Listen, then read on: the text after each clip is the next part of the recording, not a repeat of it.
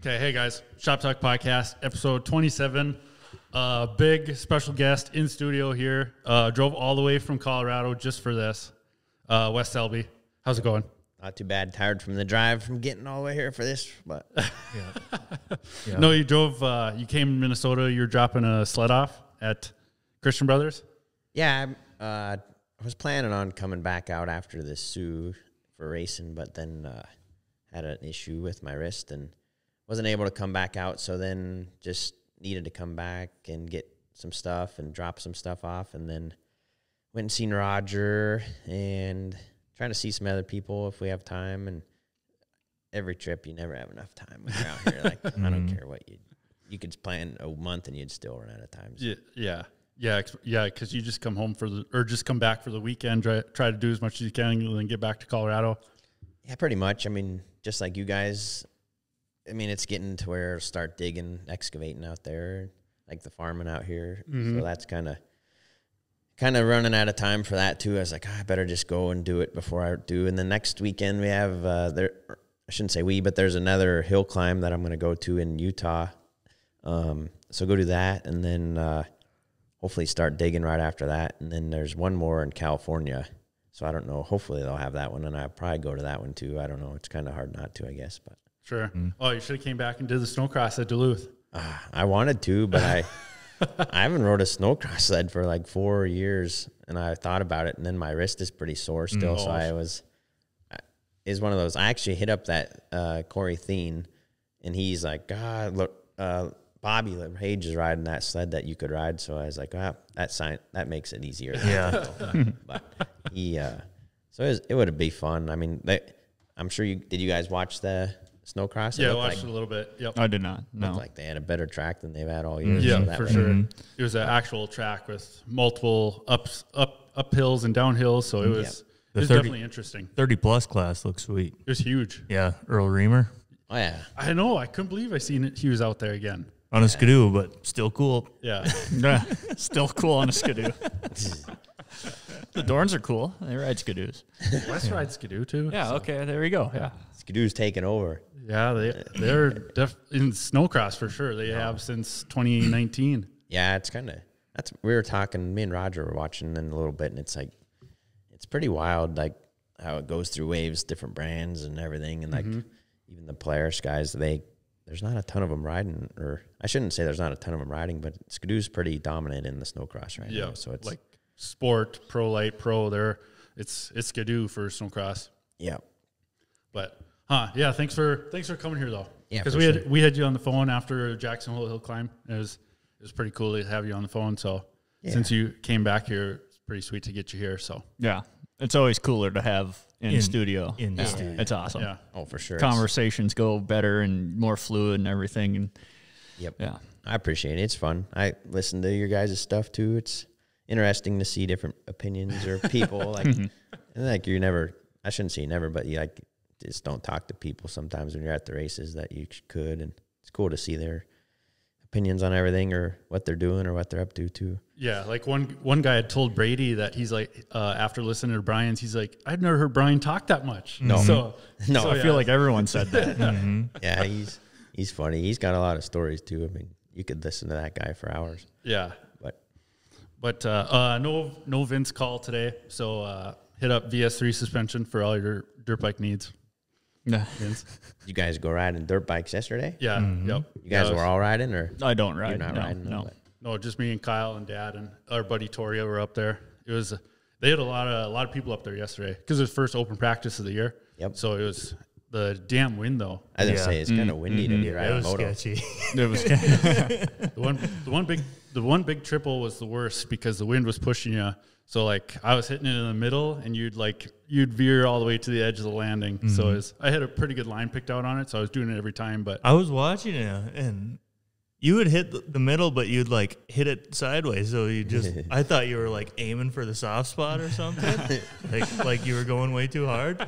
I was like, no, that's just his line. Yeah, well, because I was prepping for the wind. Yeah, like you're kind of going into the wind almost, and then letting it take you. That's fun. So Wes, you're kind of the jack of all trades. Like you've kind of done it all. Like even I was looking on your page today just for some research, even drag racing. Even did some drag racing. Yeah, I mean, it's kind of crazy. Like I was thinking about that the other day, and not even just snowmobiles, but dirt bikes or it's jet skis or like the drag racing thing. There was a guy at Jolstead Motorsports. He sponsored me for a long time, or he's still a good buddy, but his buddy Scott Terrain had some of them rail cars and like drag cars, and like I don't know how it came about, but Mark bought one. And then just went and that Bandimere drag strip in Denver. So we went down there and raced quite a bit that summer. And it's pretty fun. Like, it's different. I don't know. I mean, those cars are fast too, but it's just like after you do it so many times, it didn't give me the rush. Like, I think if you were driving a top fuel car, it'd be gnarly. But like the car I was riding, I think it was like 6 or 7 seconds and a quarter. And it was like, I can't remember exactly, but it was fast. But it was like, after you do it 20 times, you're just like, oh, okay, like let's let this thing go now, because you're limited by the limiter box. Like, so you basically all you do, like in the first couple of times I did it, I didn't do it right at all. But like basically you just hold the buttons and then you let go of the button when you want, and then you already have your foot to the throttle. So like the first couple of times I did it, I just held the buttons and I tried to push my foot even harder, and then I'm like, but then you let go of the button, and so it's kind of like it was a learning curve for sure, but like it is fun. I mean, like I said, I've done a lot of stuff, and I don't know what was being I think snowmobiles and motorcycles obviously is the favorite, but it's been a good ride for sure. Yeah, I do, like, because I've known you've done a lot of stuff, but to see dragsters on there, I didn't know about that one. So yeah, it's pretty fun. But so when growing up in Colorado, did you always have dirt bikes and snowmobiles and stuff growing up? Like, is that how it started? Yeah, my dad, he was a real good guy on flat track motorcycles in the 70s, and then he got hurt. But then when he had us, my brother and stuff, we just had my mom who lives there now again, actually, but we had a big backyard, and I had a little YZ, or it wasn't a YZ, but it was like one of them old Yamaha 60s with like the metal tanks and shit and dual shocks. And like, I would ride that thing around the backyard. Like I had just like a dirt path, and my mom hated it because she's like she loves like gardens and grass. So you're just out there ripping it up. I would just, my dad would always, and they told me, they're like, you got to stay on the trail. So I had this little path just burned around the backyard, and I would ride every day as much as I could or whenever I could. And we didn't go to like tracks or so much until, I was probably in like 4th grade or something. My dad was always working, like he was always gone working. Like he was an aircraft mechanic for a while, and he wasn't there to like take me in motor racing. And I didn't start motor racing until I was like in like 60s basically. Like really? When I got a KX60, and some of those kids, they grow up doing it from there when they're like on 50s or whatever, but I never had that stuff. And my little brother, he was into it. My older brother, he wasn't really much. He kind of was into it, but like he ran we had an XR80 or 100 for my brother, and he ran it in the fence one day in the backyard. And I think that like my dad got all fired up at him probably, and like that kind of burned him out. Maybe, I don't know, but it happens. Yeah, yeah, it was. All it takes is one crash sometimes, and you're just done. Yeah, it was. So it was fun. And then when we moved to the mountains in like 4th grade, and then that's kind of, we started going to motocross races and stuff a bunch. And it's the cool thing about Denver, especially after I turned 16, but like there's the national track, and then there was, I don't know how many, 10 tracks you could ride, and like 4 or 5 of them you could ride a prep track motocross Tuesday through Friday, and then you would race every weekend. Really? So like full prep, groomed and tilled, watered. Like it was. How close to you were? How close to like Lakewood were you? So that was the closest, because it was the first one when you go over the hill, but it is like an hour and a half. It's an hour and a half from my house. Oh, really? Oh, so like I'd go there all the time, like when I was a kid. And they groomed, I think it was Wednesdays and Fridays, and then every day on the weekend. So we would go there all the time. But that track's, that's always been my favorite track, I think. But it does when we're watching it on TV, when the pro guys are there, does it do it justice on like how much elevation changes are actually there? Or? There's there's some big jumps and like elevation changes are pretty good there, but like the difference between like pro day and like normal race days there is they peak up. It's like any track, they peak up the jumps and then they dig it down deep. Like the ruts are gnarly on the pro days there, but that track's fun. Like, and it's pretty, like there's usually quite a bit of people riding there every day almost, but so it's fun.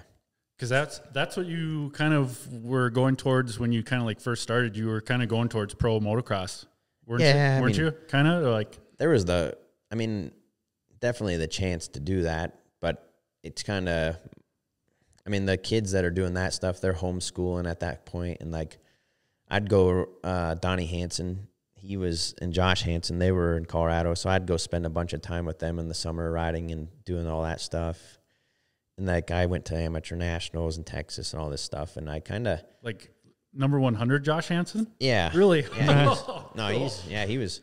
I mean, when he turned 16, he went and got his deal, and then he was gone. And then I kind of stayed going with Donnie and stuff. But that's sweet. Yeah, like he's gnarly like that. The talent that guy has or still has, he's nuts. Yeah, he has one of the coolest like riding styles you could have on just his flow. Like it's unreal. Yeah, and I mean, so we did a lot of that, and I was still young, though. Like, I was younger than him, and I don't know, my dad never really raced motocross, so, like, he didn't know the stuff or, like, techniques. Like, he could watch and tell me, like, hey, you need to do this or whatever, but he didn't know all the stuff. Plus, I think even you guys see it with your dads or whatever. If your dad tells you something, it's like, yeah, whatever. But then if a dude, different, like a pro guy tells you or anyone, they're like, oh, yeah, I need to do this now. So it's like, I think my dad seen that too, like, hey, you need to get some training and stuff, or did that, and then that helped out a lot. I mean, I was riding pretty, like before I kind of quit focusing on motorcycles as much, like I was going pretty good, like it's fun, and just kind of was to the point too, like even when I graduated, it was like, well, you only can do so much, and like the amount of money you're spending and time and everything, I kind of used to travel all winter. Like we would, especially back then, there was regionals out here everywhere, and like you could ride every weekend and race every weekend from Duluth until after Geneva. Yeah. So it was like summer came around, and I'm like, I wanted to be have fun with my friends and stuff too. So like you're just like, I'm gonna just hang out and go boating, and I mean we'd go boating all the time and all that kind of stuff. So it was you kind of, I don't know, we had fun, and we rode a lot of dirt bikes, and I still ride all the time, but I kind of stepped back from it a little bit. It was just one of those things. It was fun, though. I don't know. I mean, there's a lot of fast dudes on dirt bikes, so it's pretty hard to make it in that. Yeah. I think, too. Like last weekend, we had Eli Tomac's practice bike mechanic on last weekend, so that was pretty cool. And he said, when Tomac was one time just fourth gear pin through some rollers, it's just, how is he doing it? Oh, those. You ride on the track with those dudes at the same time, and I don't care who you are. Even if you're a top 20 guy, those guys still, like the Tomac or them, they come by you, and you're just like, it's not even comparable. No. To go the level they go is unreal. Yeah, like, there's many levels to motocross. Yeah. It's unreal. I mean, I mean, a local guy around, and I'm just using examples, but like a local guy around here could be winning the pro class, and he won't even make the main outdoors, especially. But so it's been fun, though. It's cool. I mean, the most recent one you did the 125 All-Star race at Lakewood, didn't you? Yeah, we did. I did that a couple times. I didn't really have my bike running as good. Like, there's some kids and stuff, like their dads spent some money. Like, they're fucking cheater bikes. I would go around the corners and pass them, and then like you get in the straightaway and they'd pass you back. And then I didn't really ride enough before that. I got arm pump bad, and like it was kind of one of those things. Like, I built the bike and I was like, this would be fun. But then when I was doing it, I'm like, I should have prepared a little more. And then the ruts were deep. Like, so it was fun, but it was, I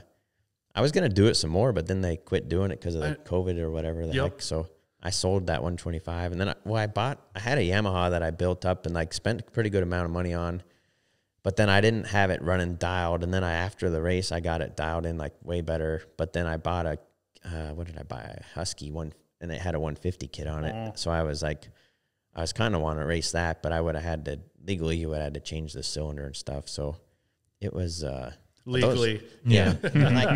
like those guys, like their bikes are pretty, those kids, I mean, I don't know if they're not legal or not. Yeah. I think a lot of people got busted for cheating there, but it is what it is. If I had a kid, I'd put him on a cheater bike. Try everything, Yeah. you know, to almost cheat. Yeah, like if you know he's not going to win, then you probably just be like, here you go, have at it. Yeah. Here's a 144. It might help you. Yeah. Shit, I'd put him on a 167 if it's that.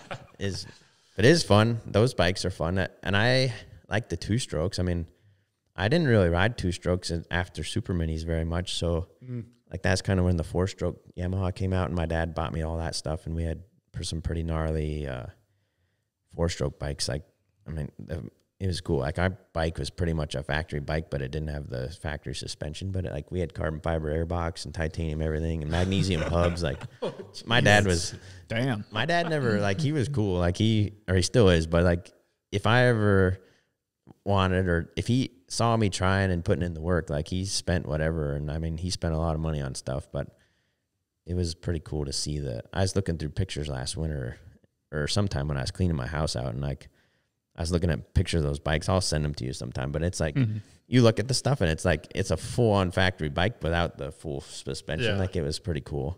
But it is fun. Yeah, dirt bikes are cool. Yeah. Yeah, I mean, like, and the bikes now, I mean, they're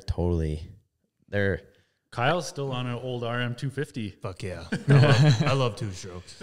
yeah, they're fun. I mean, No change in that. So now this quad talk, Yeah. you know, we were talking about YFZs. I'm fucking Googling Banshees.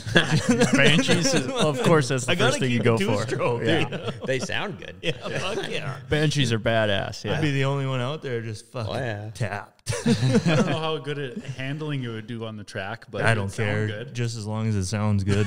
Those things are like riding a bull. Like when I was a kid, I thought I was going to be cool and buy or my dad, I'm like, I want to buy a Banshee. It'll be more like a snowmobile. He's like, I don't think so. Like, that's not a good idea. But then he got me one, and I rode that thing. Like, I put all the bullshit on it, like Nerf bars and everything. And then we went to a track, and I rode it at a race one time, and I'm like, that's the stupidest fucking thing I've ever done in my life. Like, it was not fun. Like, it sounded cool, but it was like I'd just go riding around in the snow and the sand dunes making noise. But Yeah. those things to race are wild. Like, Yeah. the guys that haul ass on those are like, if you think about the old 3-wheelers, like those 250R guys, I can't imagine riding one of those and jumping them. Like, We were talking about Yeah. that. That's got to be the most gnarly shit. There's a reason they banned them. Outlawed 'em. Yeah. Yeah. those dudes are more of a man than I'll ever be. Yeah. But Or just dumber. I was looking at Banshees and I was like, they're way too fucking narrow. Oh, yeah. yeah, no, they sound good though. Yeah. But I don't know, they're pretty wild. I don't know if I would want to race one of those ever. No, I again. wouldn't get a Banshee, Kyle. But Well, then I got a 2-stroke swap fucking YFZ or something. Like a Honda 250R. Yeah, TRX hybrid. 250R. Yeah. Yeah. Quadzilla. My dad had one of those back in like 85, 86. That They- would be cool. they had those 500 Suzukis. You Yeah. could get one of them Those tanks. Quadzillas or whatever the hell they call them. Yeah. That'd be a wild ride. I mean, if I'm going to spend fucking $10,000 on a quad, why not make it sweet? You know? Yeah. I don't know. We'll see. We'll see what we come up with. They Yeah. still race 4-wheelers up here? Yeah. Yeah, there was a at Brooks on Saturday. There There's was a couple of probably 20 Really? 20 quads. Yeah. Yeah. I was Wow. like 15 to 20 quads. Yeah. It looked like a blast. Huh. Because there's a couple guys that haul ass on them. Yeah. I remember when I was up here a bunch, there was a couple guys, they were around. They're pretty good. I think Langus's cousin or something was one of them back then. Oh, but- yep. He does more freestyle stuff now, Does I he? think. Yeah. Yep. Tricks are for kids. Yeah. And then we can start getting into freestyle, Gunner. Oh, There you go. yeah. No, I'll stick to. No, I don't mind jumping a dirt bike or a quad, but not snowmobiles or nothing. Oh, yeah. I'll stay flat. Yeah, you've tried to do a whip, and it's like, you're not doing a whip, Gunner. Yeah. On a dirt bike, I can throw a little bit of a whip, Just point your ass. That's what it started out as. That's what I do. Started out as. Like, God, I feel like I'm just laying this thing sideways. Yeah, And it's it's like, like, no, you're far not. out there, and then Yeah. you look at a picture, you just got your butt hanging off. Yeah. Handlebars are turned. Yeah. Like, Yeah. oh, fuck, I look like an idiot. Yeah. It's funny. Yeah. In New York, I was fucking scrubbing the shit out of everything. I would just turn my bars over. You thought you were scrubbing everything. Yeah, bikes straight up and down. The bars are just turning. That's funny. You're leaning off a little bit. Yeah. That's funny. So Wes, when did it change from like kind of dirt bikes, like motocross racing, to snowmobile racing? Or were you kind of doing both at the same time there for a little stretch, or did it just change? Yeah, I mean, I started, I never even rode a snowmobile until 98, and then we moved to the mountains. And like we moved up there so my dad could start his drywall business, and then my grandparents lived up there. So then we were going to be there in the winter. So my dad bought us some old ass sleds. Like I think I had a Safari 377, like old as shit. And my older brother had an old Jag, like a 340. And like those things are slow down here, but in the mountains they're really slow.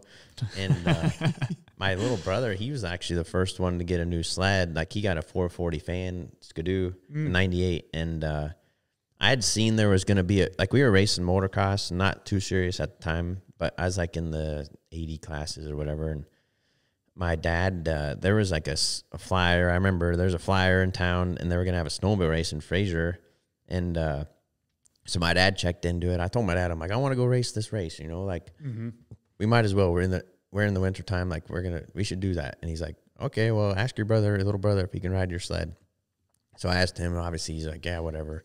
But so we went there, and it was like a snowcross, and I ended up winning the junior class that I raced, and like no one knew. Like I mean, I wore like a puffy snow ski coat and like motocross pants, like just looked like a total goober. Like Oh yeah. it was pretty funny. Like but ended up winning, and then like after that, we were hooked and kept racing. They had a couple races there that winter, and then like Dennis Dermis, that's when he was racing them full time. Like really? And he came home, and I remember watching him and Lynn Felker and a bunch of these other, like there was a bunch of pro dudes that, especially out west, like in the Colorado and Idaho and stuff, they could come out and make mains no problem out here at snowcross. And like, I just remember watching them and like trying to do what they were doing. And then the second race I ever went to, the Dennis Dermis there, and he had like his full blown mod from back here from the Nationals. And like, it was like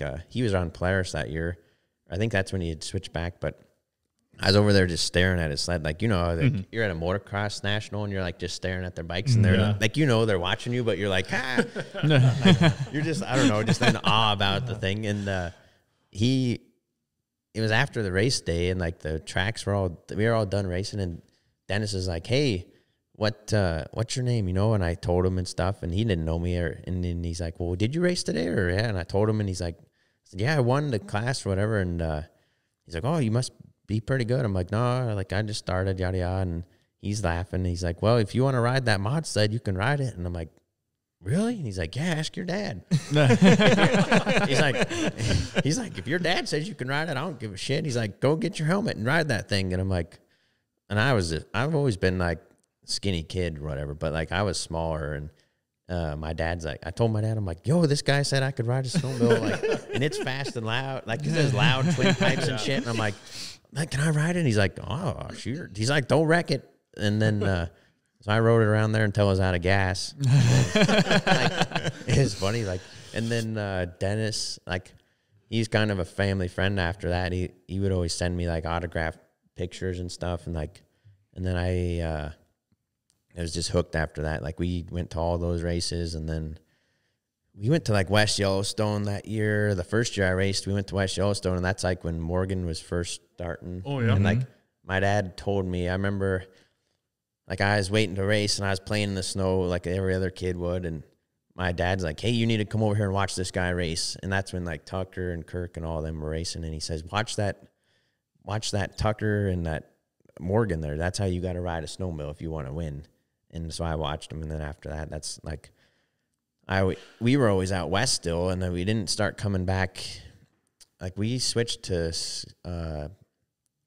switch to Polaris. Dennis got me on Polaris's in like 2000, and then that's when we started coming to some nationals and stuff, and like this and junior classes and stuff. But like I remember that like my dad was always like, "You got to ride like that guy," and I didn't know anything. Like you're young, you don't know. Yeah, how anything. old were you when you were doing this? I was 98. So, I mean, I was probably in 6th grade or something or something. Oh, really? Oh, wow. So yeah, you're young. And, like, that's back in the day. Like you'd go to them races and there was more people there at those races than there is nationals now. So like it was just nuts. And like even our Colorado circuit, like they had 2 circuits.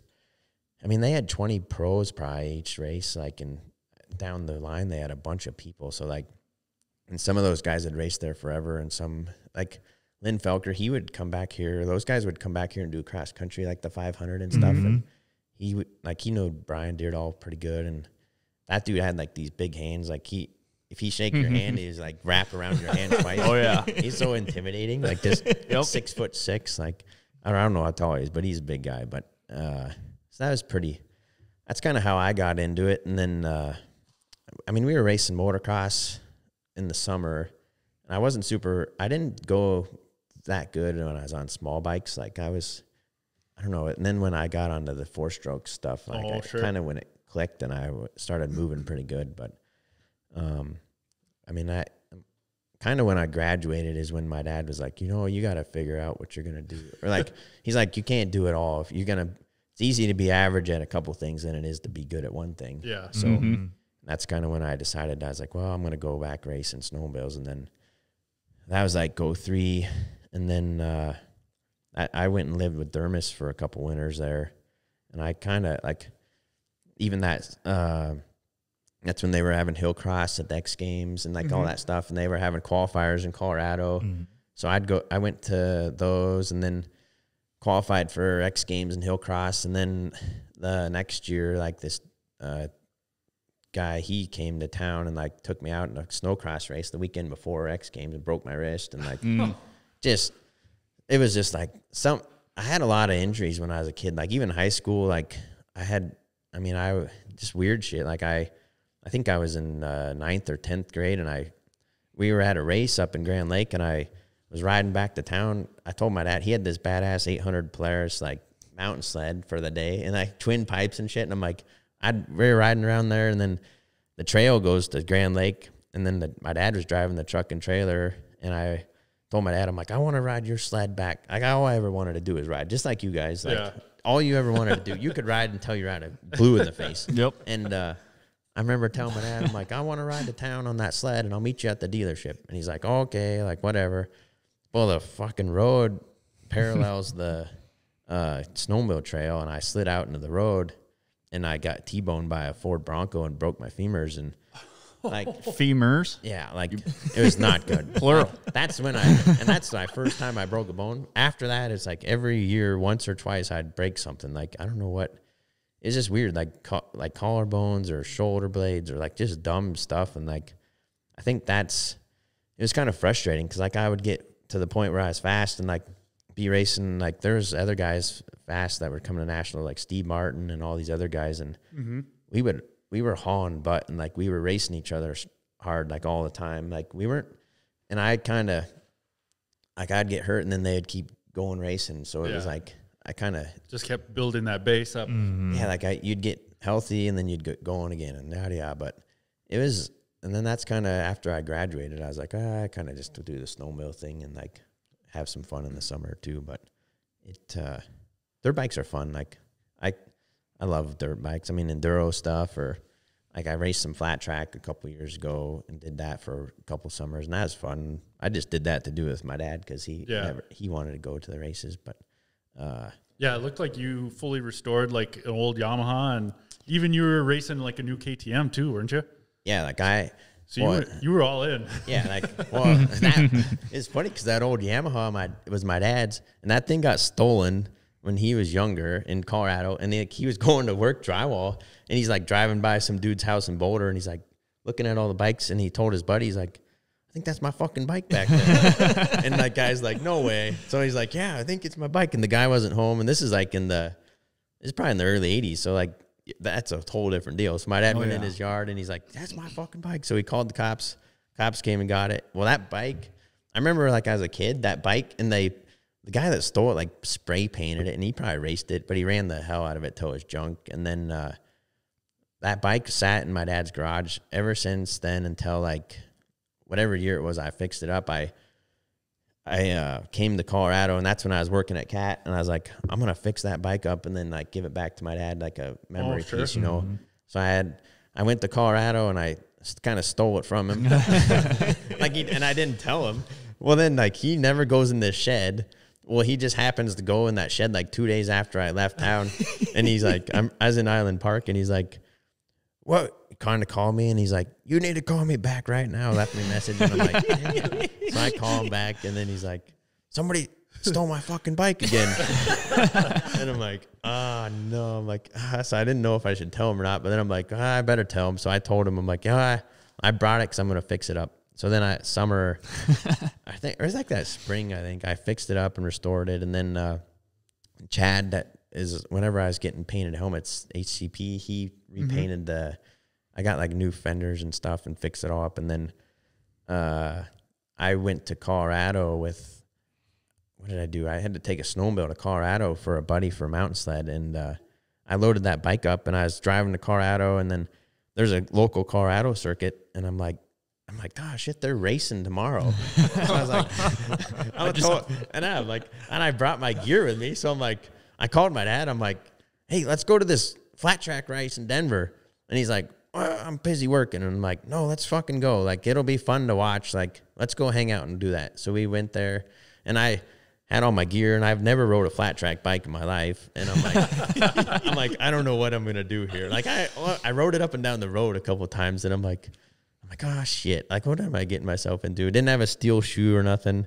So we went there, and then like, I think I raced it in the vintage class or something, and like got like third or something. I don't know. It was fun, but like my dad showed up, he's like, whoa, what the hell? Like, that's awesome. So it was pretty fun. And then like, I think when I was living in Minnesota still, I'd go back there like a couple times a summer and just race for fun. And then, when I moved back there, I bought a KTM 450, and then we have some other ones that are like TT 500 bikes. Like, and I actually like riding them better than the new bike because they're just smooth and consistent. But like, if you were going to go to a national, you got to have a 450. And plus, I was like, well, I'll buy that 450 for practicing and stuff. And I got going pretty good. Like, I could do, it was fun. 2 years there, I did that all summer, and then I just got so busy with my business, I haven't done it much since. But we have all the bikes still. Like, oh, really? Yeah, like that's. And I'm like, I sold the KTM because I was like, if I did it again, I'd probably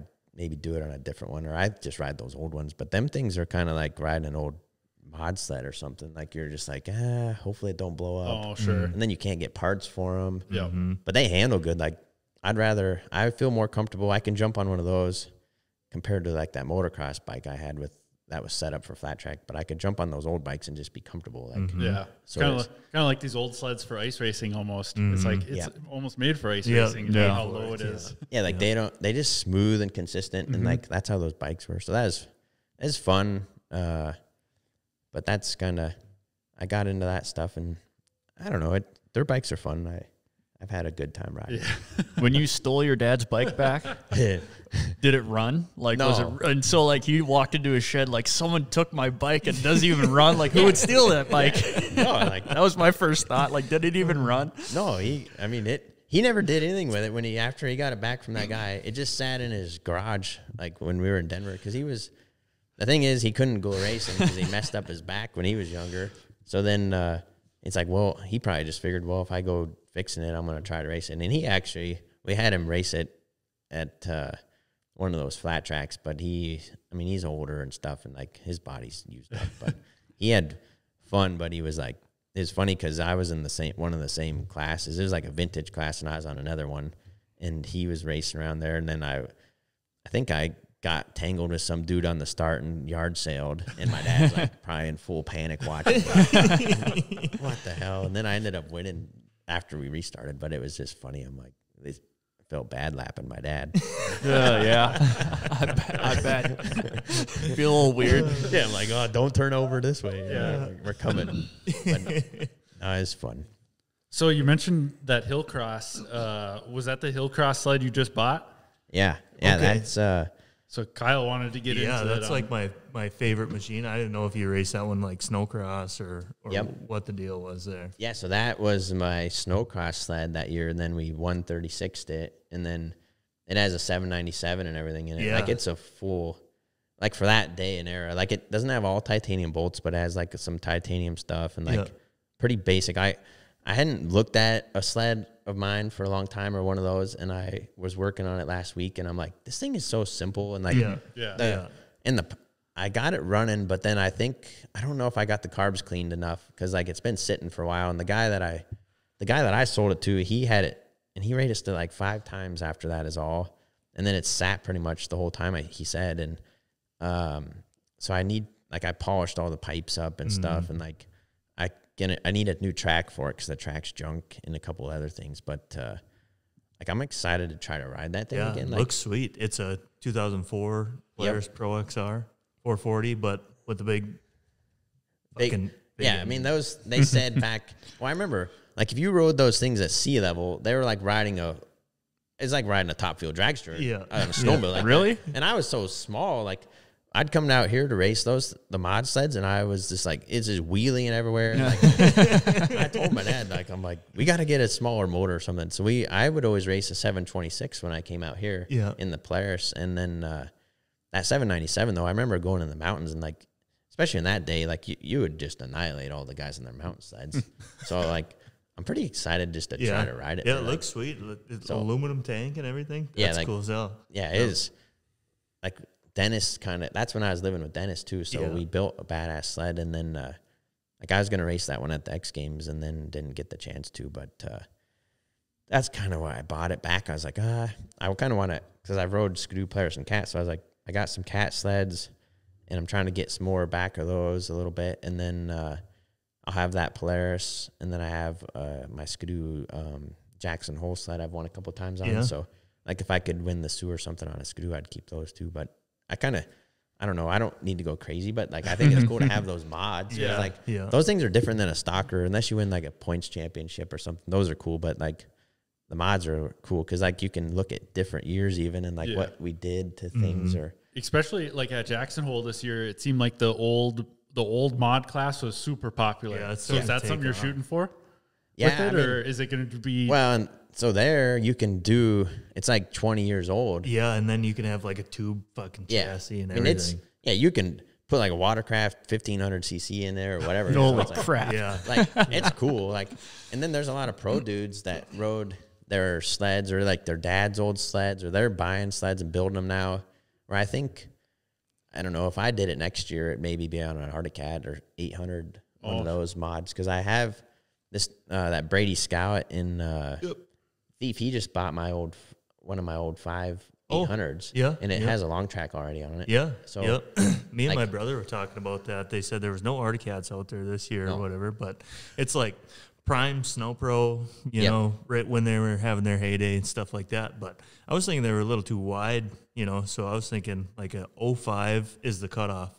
05 M7 with like a fucking Speedworks big bore on it would be like sweet. Well, those sleds are gnarly, like, and they work good too. So if you could, I mean, there's a lot of people. I think there was like 20 or 30 people doing it this year. Yeah. So I think next year it's going to be bigger. Yeah. And I kind of wish they'd take more people to the final, like, and maybe they will next year if they get more people. But if they did like 10 people instead of 5, because everyone gets pumped about old sleds now for like. It's just different, and they're loud and like twin pipes and all this shit, and it's more fun to watch. I shouldn't say more fun to watch because like the other sleds are gnarly, but it's just like different, and like it's almost going back to your glory days. Yeah. It's kind of cool because the new aftermarket companies are remaking a lot of the parts now. Like Speedworks, they're recutting button clutches now. I seen that. Yeah, really, and they make like all the bushings and stuff for like older Polaris is what we run. Yeah. Yeah, they make a lot of the bushings and stuff like that. And yeah, now they're starting to cut button clutch secondaries. I was like, that technology works good. Should have never stopped making it. Yeah. So now they're having to remake it. Because what sleds do you guys race at the cross countries? I got a 98 XC 700, and then my brother's got a 2000 XC 600. But his 2000 is... I mean, it's bone stock, but it's fast as hell. But we only use all the old parts. We don't update them at all. Yeah. And it's like he went in one sport class at Nadawash, and there was 30-some guys. Oh, yeah. So it's like old technology still fucking works. Shit, that Brad Naplin there for a while. When I first started racing cross country, he was racing 440 cat, and like he would get his times would have been top 5 in the pro class. Yeah. Wow. Like, and he ripped but I rode that thing of his, and we were at just a little shitty like practice track in a gravel pit by St. Hilaire, and I tried to ride it, and I was like a fish out of water. Like I didn't know enough about ice racing then either, but like I was not comfortable at all. Yeah. On it. Like it's just different. But looking at our lap times, it'd be like mid-pack pro open. really, Yeah, that's pretty good. with the old ones. Like, Huh. yeah, the first year that the Pine Lake race came back to Pine Lake, like 2011, 2012 there, my dad had that old red XC500, and we were in trail class at the same time, and we went out same flight as pro, stock, and semi-pro in the first flight of the morning, and Dad would have beat Jordan Torgerson by 1 second for semi-pro, and he would have been 5th in pro stock. Yeah. on that old 500. Yeah. But that was that 11, 12 year where people didn't really know a lot about ice racing. It was kind of new to a lot of people again. So And Ryan Nelson was racing. He had a 98 XC600 that he was racing in the classic class. His kid races it now, but when Ryan was racing, it must have been like 2016, 17, something like that. He would have gotten 3rd in the Pro Open with that 98 XC with his lap times. Huh. Yeah, it was Damn. It was pretty They quick. fucking move. Yeah. are you going to line yourself up a triple for Pine Lake this coming year? Yeah, I got a Thundercat. So what do you think? I'm joking. Yeah. We keep sending stuff back and forth of like old like Black Magic like 900 parts. Yeah, And it's yeah, like or the- open is open. Yeah, Hooper Predator engines is like open is open, man. No, that'd be. I think I might have a sled lined up. It sounds like so. That'd be fun actually. Like, Yeah. it'll be an Arctic Cat ZRT 600. So Oh man, I yeah. bet you that thing's going to be built. Well, we'll Whoever see. you got lined up to. No, Naplin's actually gonna do it. So Oh, okay. we haven't really talked about it much, but he is talking about doing it. And then, I mean, he knows how to set one up. I don't know anything about those older sleds. Like, to be honest, like I wasn't around them, and my dad wasn't, or no one else that I know. So like, I kind of told him, I'm like, I'll help you or give feedback, but I can do what I think would be done, but I don't know if it's right or not. So, I think it'd be fun just because like I haven't done much of that fun stuff because I was always been like, I don't want to take away from my other racing, but at the same time, like they're spread out so much now where if your sled's working good, like it should, you shouldn't have to be worried about it. I think. And it just keeps you moving during the day and like comfortable on the track. Yeah, that's where jumping on that ZRT at Nadawash in the classics class, it was like the first time, like since the 440 race we did last year, but like the first time in a while where it was just like, you're just out there just for fun. Like just pure fun. But you still don't want to lose. No, for sure. No, you're still giving her hell, but it's like, and that's part of the fun because you're going fast and it's handling well. Yeah. And that's part of the fun. but it's just there's not a lot of money on the line. There's not. No. Isn't there a bunch of money for Pine Lake though? Yeah, for Pine Lake. Yeah, Pine Lake, it'll be a race. Yeah. But it'll be a fun race because the sled handles so fucking good. Yeah. We're starting a transition where we're keeping all of our secrets now. Oh, for sure. I mean, I'm gonna get Kirk out there and help me for a couple weeks. So Brian Sturgeon's the man for ZRTs. just so. have him ride the thing. Like he's probably. Did you guys see that file last year when he hit the? Yeah, I was standing right there. Colin was right behind him during the race, and he said all he's seen was a helmet. Yeah, we were standing right there. Yeah. We watched the whole thing. Yeah, it was wild. I can't believe he didn't die. I know. It was crazy to watch him just jump up and start running after the sled. It's like, holy shit, good to see. He's not hurt. He starfished and just fucking slid for a long way. He slid a while behind that sled, and that sled just rolled on, kept on rolling. So hopefully that doesn't happen. No. No, he's tough. Like I don't know him that well, but every time he's nice to me. But like I heard stories, he's just a brute when he was younger. Yeah. Mm-hmm. And he will get tangled up with you. Like in the classics class, like we'll be coming in the corners and he'll push you out a little bit. It's like I don't want to have a run in with you just in case like he comes back and just fucking T-bones me or something. Fuck, he'll put you in a headlock if you. That's the old dudes. You got to worry about them. Like the kids. The kids are a bunch of pussies now. Like they don't even bump each other. I'm like, fuck. My dad told me to take out my own mom if I had to. So I don't know. I wouldn't mess with any of the old dudes. That's funny. That's my first pro race down in Okoboji, Iowa, with you against you. And I'm in Wes's trailer. I said, okay, if you don't run into me, I won't run into you. Yeah. And Wes, I'm going to run into you. No, I won't kill someone or clean them out that bad. But you got to win it. Racing's racing. I mean, your friend's off the track, but you don't want to hurt someone. But you do what you got to do to win a race, because I will do exactly the same thing. Zach knows that. I've put him over to burn hard as I can before. Even practicing, we used to do that. We'd be like testing in the spring, and I'm like, Zach, you go in front of me, and I'm gonna see if I can take you out. He's like, no, don't do that. I gotta practice my takeouts. Yeah, like I'm gonna clean you out. And one time I was almost bad. I almost messed his leg up, but it was like, all right, we should probably take it down a notch. But he's fun.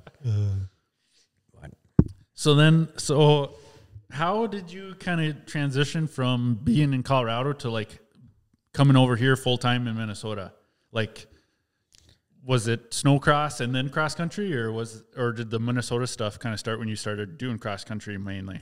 No, like my dad always said, he's like, if you want to be anything, you're gonna have to go to the nationals and like where it's big, like if you want to do this. And so and Dennis Dermis, he helped a lot on snowcross when I was on Polaris. Like we would travel back and forth. I mean, we would out in Colorado where I live. You go to school Monday through Thursday, and then you get Friday, Saturday, Sunday off.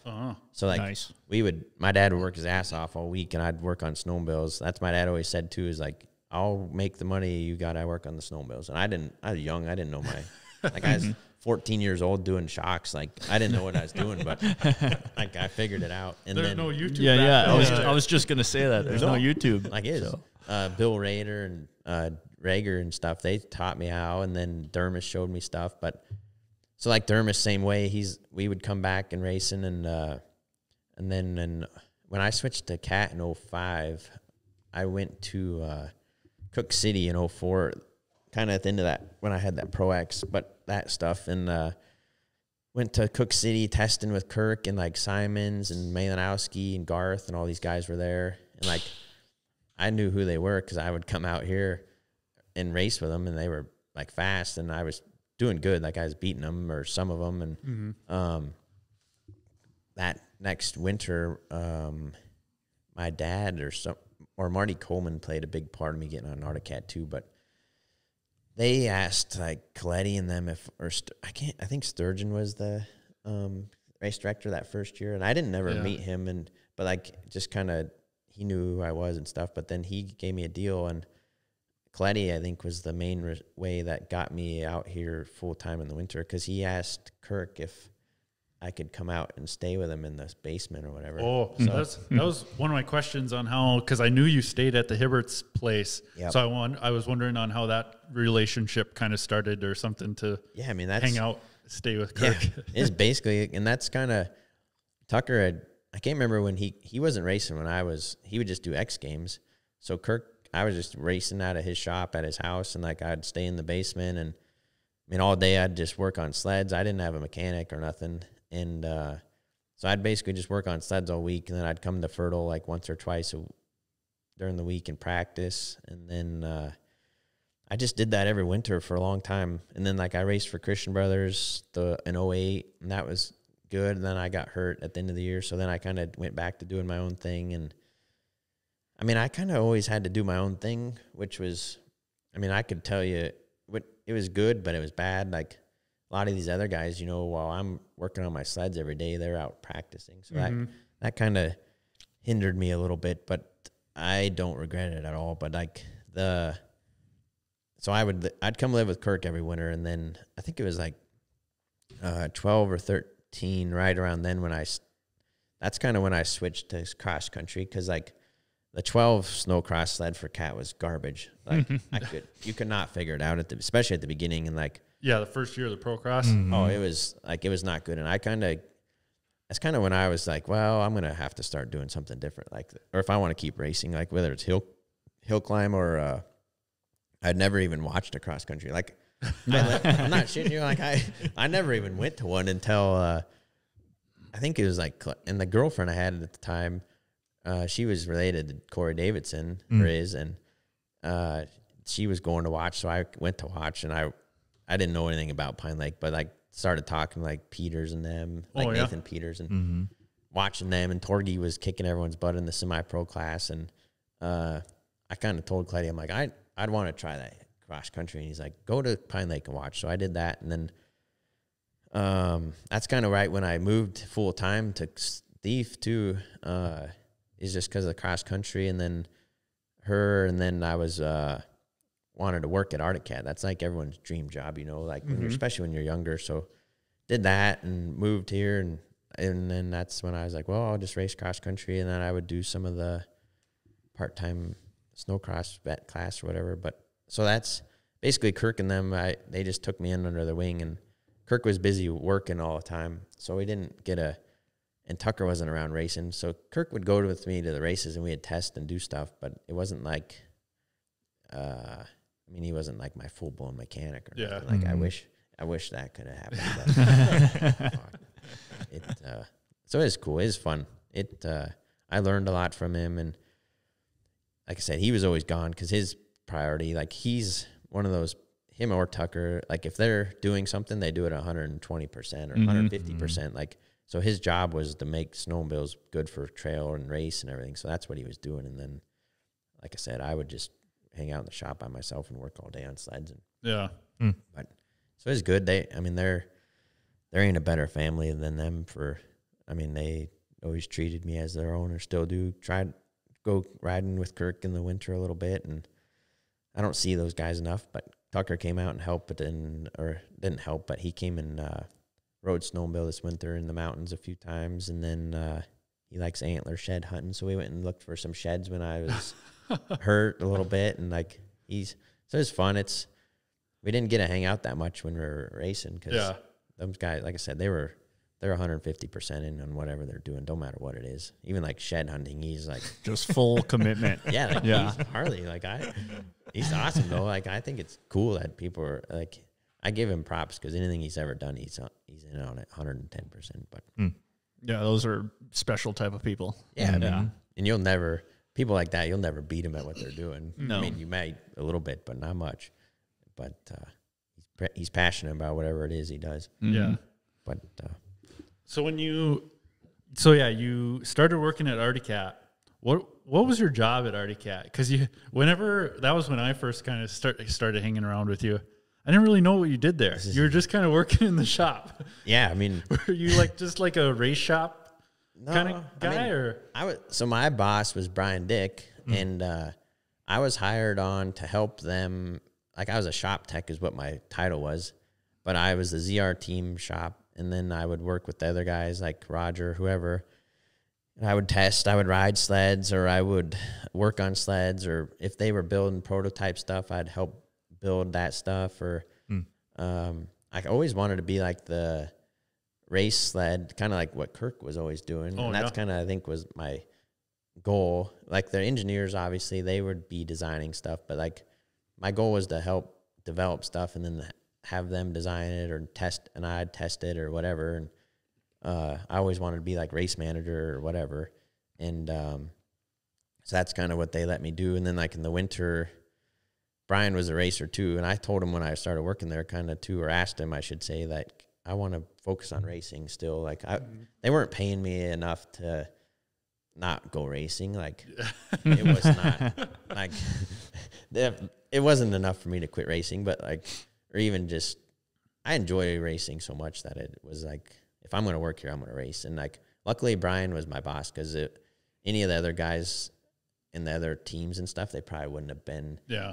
And even Cleddy, I think he pushed for me pretty hard to race. But that enabled, I rode a bunch, and then switching to the cross country thing, we would test stuff on race sleds in the open class and stuff like that we were going to have the next year or two, or in the spring, we always did those test trips. And so that's kind of my job, is like, I would help. And like, in 18, that was a big part of the snowcross. Like Cat, we pretty much won every race almost. I think like it was unreal. And then that's when kind of Textron took over and everything started getting budgets cut and all this stuff. And like people's jobs were changing. And I mean, I'd be working on touring sleds or mountain sleds, or I mean, I'd be in the summertime. It didn't matter to me because I like doing different stuff anyways, but we'd be like cleaning up stuff or whatever. So it was kind of, I could do about anything. And like, we would go on test trips quite a bit and everything, which was fun. But during the winter, I didn't go as traveling as much just because racing was my priority, I guess. Yeah. Yeah, I remember when Brian was kind of the one up on the stage revealing that 2018 snowcross sled at Heydays. Yeah. So, like, I know I'd heard they were working on the Catalyst even when Brian was still there. So, did you have any? Yeah, I mean, the Catalyst, I mean, that was supposed to be out in like 20. So 20? Yeah, like, when Textron took over, then like everything kept getting pushed back. Oh, really? So like, that was kind of one of those, I don't know, it's hard to explain, but like, that was one of those time frames when it was fun, but it wasn't fun. Cause like, we would try to, even like Kirk and Brian or whoever, like, oh, we want to change the front arm on the snowcross side, but then they wouldn't let us change stuff to make it better for the next year. So it was like kind of frustrating. Like, and then like some of that stuff didn't get brought to the table till 2 or 3 years later. Yeah. So it's kind of, that's when it got I don't know if unfun is the word for me to say, but like it kind of took the wind out of my sails of working there even. Because like they were getting rid of people, like forcing people to retire, like Russ Ebert or Roger, like people that in the snowmobile world, I mean, they don't even care about the money at that point. They just want to be involved in it. Even Kirk, like he just wanted to help make Arctic Cat snowmobiles good. Like he would do it for free if he had to. He didn't give a shit. Same Russ Ebert. I mean, and Roger, Mike McCardle. He's been the one helping us on our ZRT. So. Dude, like those dudes. When it was so much fun when they were all like when I first started there. Like I'd go break time or lunchtime, like I'd just go hang out with those dudes. Like McCardle's in there, like he would run them dynos all day, every day. It was fucking nuts what those guys did. Like, and they were good at, and they are still good at what they did. And there's so much knowledge. That's the thing is like snowmobiles, they change a lot, but like there's a lot of stuff that's been done that like the younger generation, like engineers, don't know that those guys have already tried. And like, so they I call it like spinning their wheels, redoing something or retrying something that there's reasons it didn't work. And like he was telling us we were asking about these Black Magic pipes, and he's like, well, Greg Spalding worked on those. He's like, I still don't understand it. It's some kind of black magic science that goes into pipes. Oh, it's just, I mean, it's in each person that's in those companies like that at Polaris or Skidoo or anyone, someone that's good at what they do, like, they can do something way quicker than like the other guy that don't know anything about it's going to do it in. And like, there's a chance that he's tried that stuff before that this other guy's going to think of. But like even Coletti said that on the Carbide podcast, that he said like, you'd think now with all the technology and everything we have now that it'd be so easy and so much faster to like make stuff and change stuff. But he said it's almost slower. I mean, back in the day, you'd just whip it up in the shop and then try it, and then it worked or it didn't. And then, like, if it did, they would figure out a way to make it strong and, like, last. And then, I mean, you go testing it for a year or whatever, and you're like, okay, this is going to work. Here we go. Yeah. And now it's like the last couple of years I was there, I mean, you're doing all this electronic testing and stuff, and then those people are doing that. But then when it comes down to it, then all of a sudden that stuff's bending and breaking. And it's like, well, it doesn't bend or break on our frequency test. And it's like, okay, well, why is that? Like, we could have, I think you got to have both though. I mean, you need the new technology and the old technology. Yeah. It's like, well, your test doesn't have me and Herf dropping it 20 feet out of the sky off a frozen approach. Oh, 100%. Like for in that 40 below temperature. Just things like that, you can't replicate. And then the knowledge, like, that certain people have or don't have is just like you can't replicate that either. So but those old timers, like I always said too, like I'm like, it would have been a whole different deal like in the 90s working with those guys. Like I I mean, they party a lot and stuff and did some wild shit, but like it was a whole different animal. Like, and that's when there was unlimited money or resources or whatever. Like, I mean, you hear stories like they were testing, like they would take tracks on I'm just using examples, but like to go win races, they would put a track in a water tank and they would, whatever tracks had the less resistance, they would put those in their race sleds so they could have a little more speed, like shit like that. But now you just throw whatever one you get off the shelf in there. Like so there's, or I've heard stories of like Kirk Hibbert, like had like 10 or 20 pipes just in flow tested every single one of them. And then pick the best one. Yeah. I mean, there's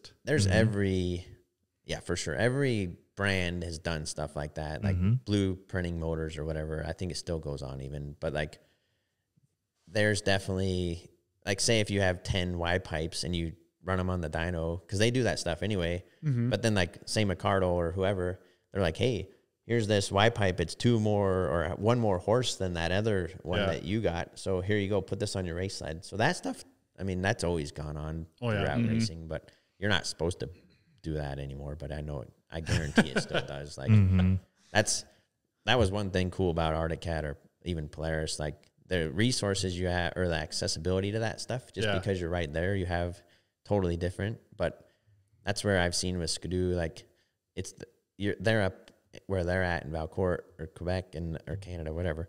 And so you don't get to see any of that stuff, but it's the hard part too is you're spending all that time that you could spend on that, and it's like, well, we're spending this on a race sled, we shouldn't be doing that. But so it's cool though to see it and be part of it a little bit. I think like I said, in the 90s and even 2000s, it was a whole different animal. Yeah, like those guys, they were so strung so thin you couldn't really do that stuff when I was there, but it would have been cool because you heard stories about it. Yeah, like I've heard stories of like what Joey Hallstrom's budget was in like 97. And it's just like it could have like it wasn't so corporate. No, it sounds like it was just more like a big ass race shop. Yep, kind of.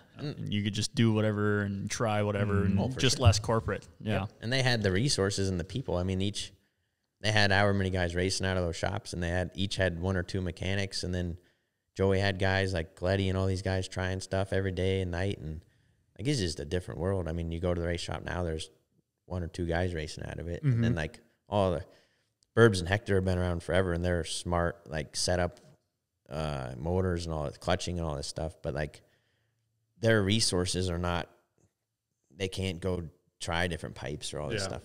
If you want to do any of that now, you have to go to like aftermarket, like Speedworks or something, but then you can't do that because it's not stock either. So it's like just different, but it's, I don't know. I wish I could have raced in like the 90s. I'm not saying I don't know if I would have been fast on those things or not, but like it would have been totally different. Yeah. Like Dyrdahl, you hear stories about him like at Black Magic and all these places, like in TNS, like the sleds they used to make, they weren't even the same. Like they didn't even ride the same sleds anyone else rode. Like, or Sturgeon, like these guys had so much cool shit that now now everyone has the same thing. I mean, they just found one. It was a TS had built a composite tunnel and bulkhead. So it's like, it's not an Arctic Cat. The whole chassis is completely different. Yeah, so it would have been cool to be part of that. Yeah. But like them getting rid of mod sleds at Snowcross, I think that kind of made it difficult to test stuff too. So it's kind of plateaued a little bit, I think, on the sled part. It's hard though too. I mean, you look at dirt bikes, like Ken Roxon, he rides a bike it's not on the same technology wise, but like they still rip. So it's it's essentially like a 2018 bike with like some components on it. You can see they're almost like 2010 parts. Yeah. So I don't know. It's just different, but that's Polaris' skid frames too. After they went away from the beaver tail, you look at the new skid frame. It's really fucking close to. Brian had said that too. That the new Skidoo one is similar to like what he raced on with his Rev. Yep. So, yeah, it's really similar to an Extra 10. Polaris skid frame. The new one is. So it's like, if they would have done a little more, I don't know how that works. Like, something just works so good that. We should ask Alex that when we hit him on the phone. Yeah. Like, why did you guys go back in time? Well, you ride one of those old sleds and they don't feel comfortable like a new sled. So Yeah. I don't know. I mean, but those guys hauled butt on them. Yeah, that's what, when I trail rode our ZR440 the one time, I was giving her hell in the ditch going to Leonard, and I was going fast. So it's like, back in the day, like Paik and Kirk going fast in the ditch, they were hauling ass. Yeah, going so fast. It was like, they were on 440s, but they were still going scary fast in the ditch. Yeah, so it would have been interesting to be around that. It would have been interesting to be around that stuff, but I don't know. Just different nowadays. Yeah. So you kind of started your cross country career there. Yeah, it was like 2012, 2013, showing up in a semi. Yeah, I mean, the big white and blue semi. Yeah, I'm some squid that never rode cross country. Like, it's funny. I mean, I came to the races with it, and it was good and bad because I always stayed. Like, reason I had that thing is I always stayed in my trailers on the race weekends. Oh, sure. And then you're not spending money on hotels and everything. You get more sleep, and you know what I mean. It just, I was way more comfortable doing that, and so we had that Jolstead that helped me. He was part owner of it too, and we had that stacker trailer, and it was.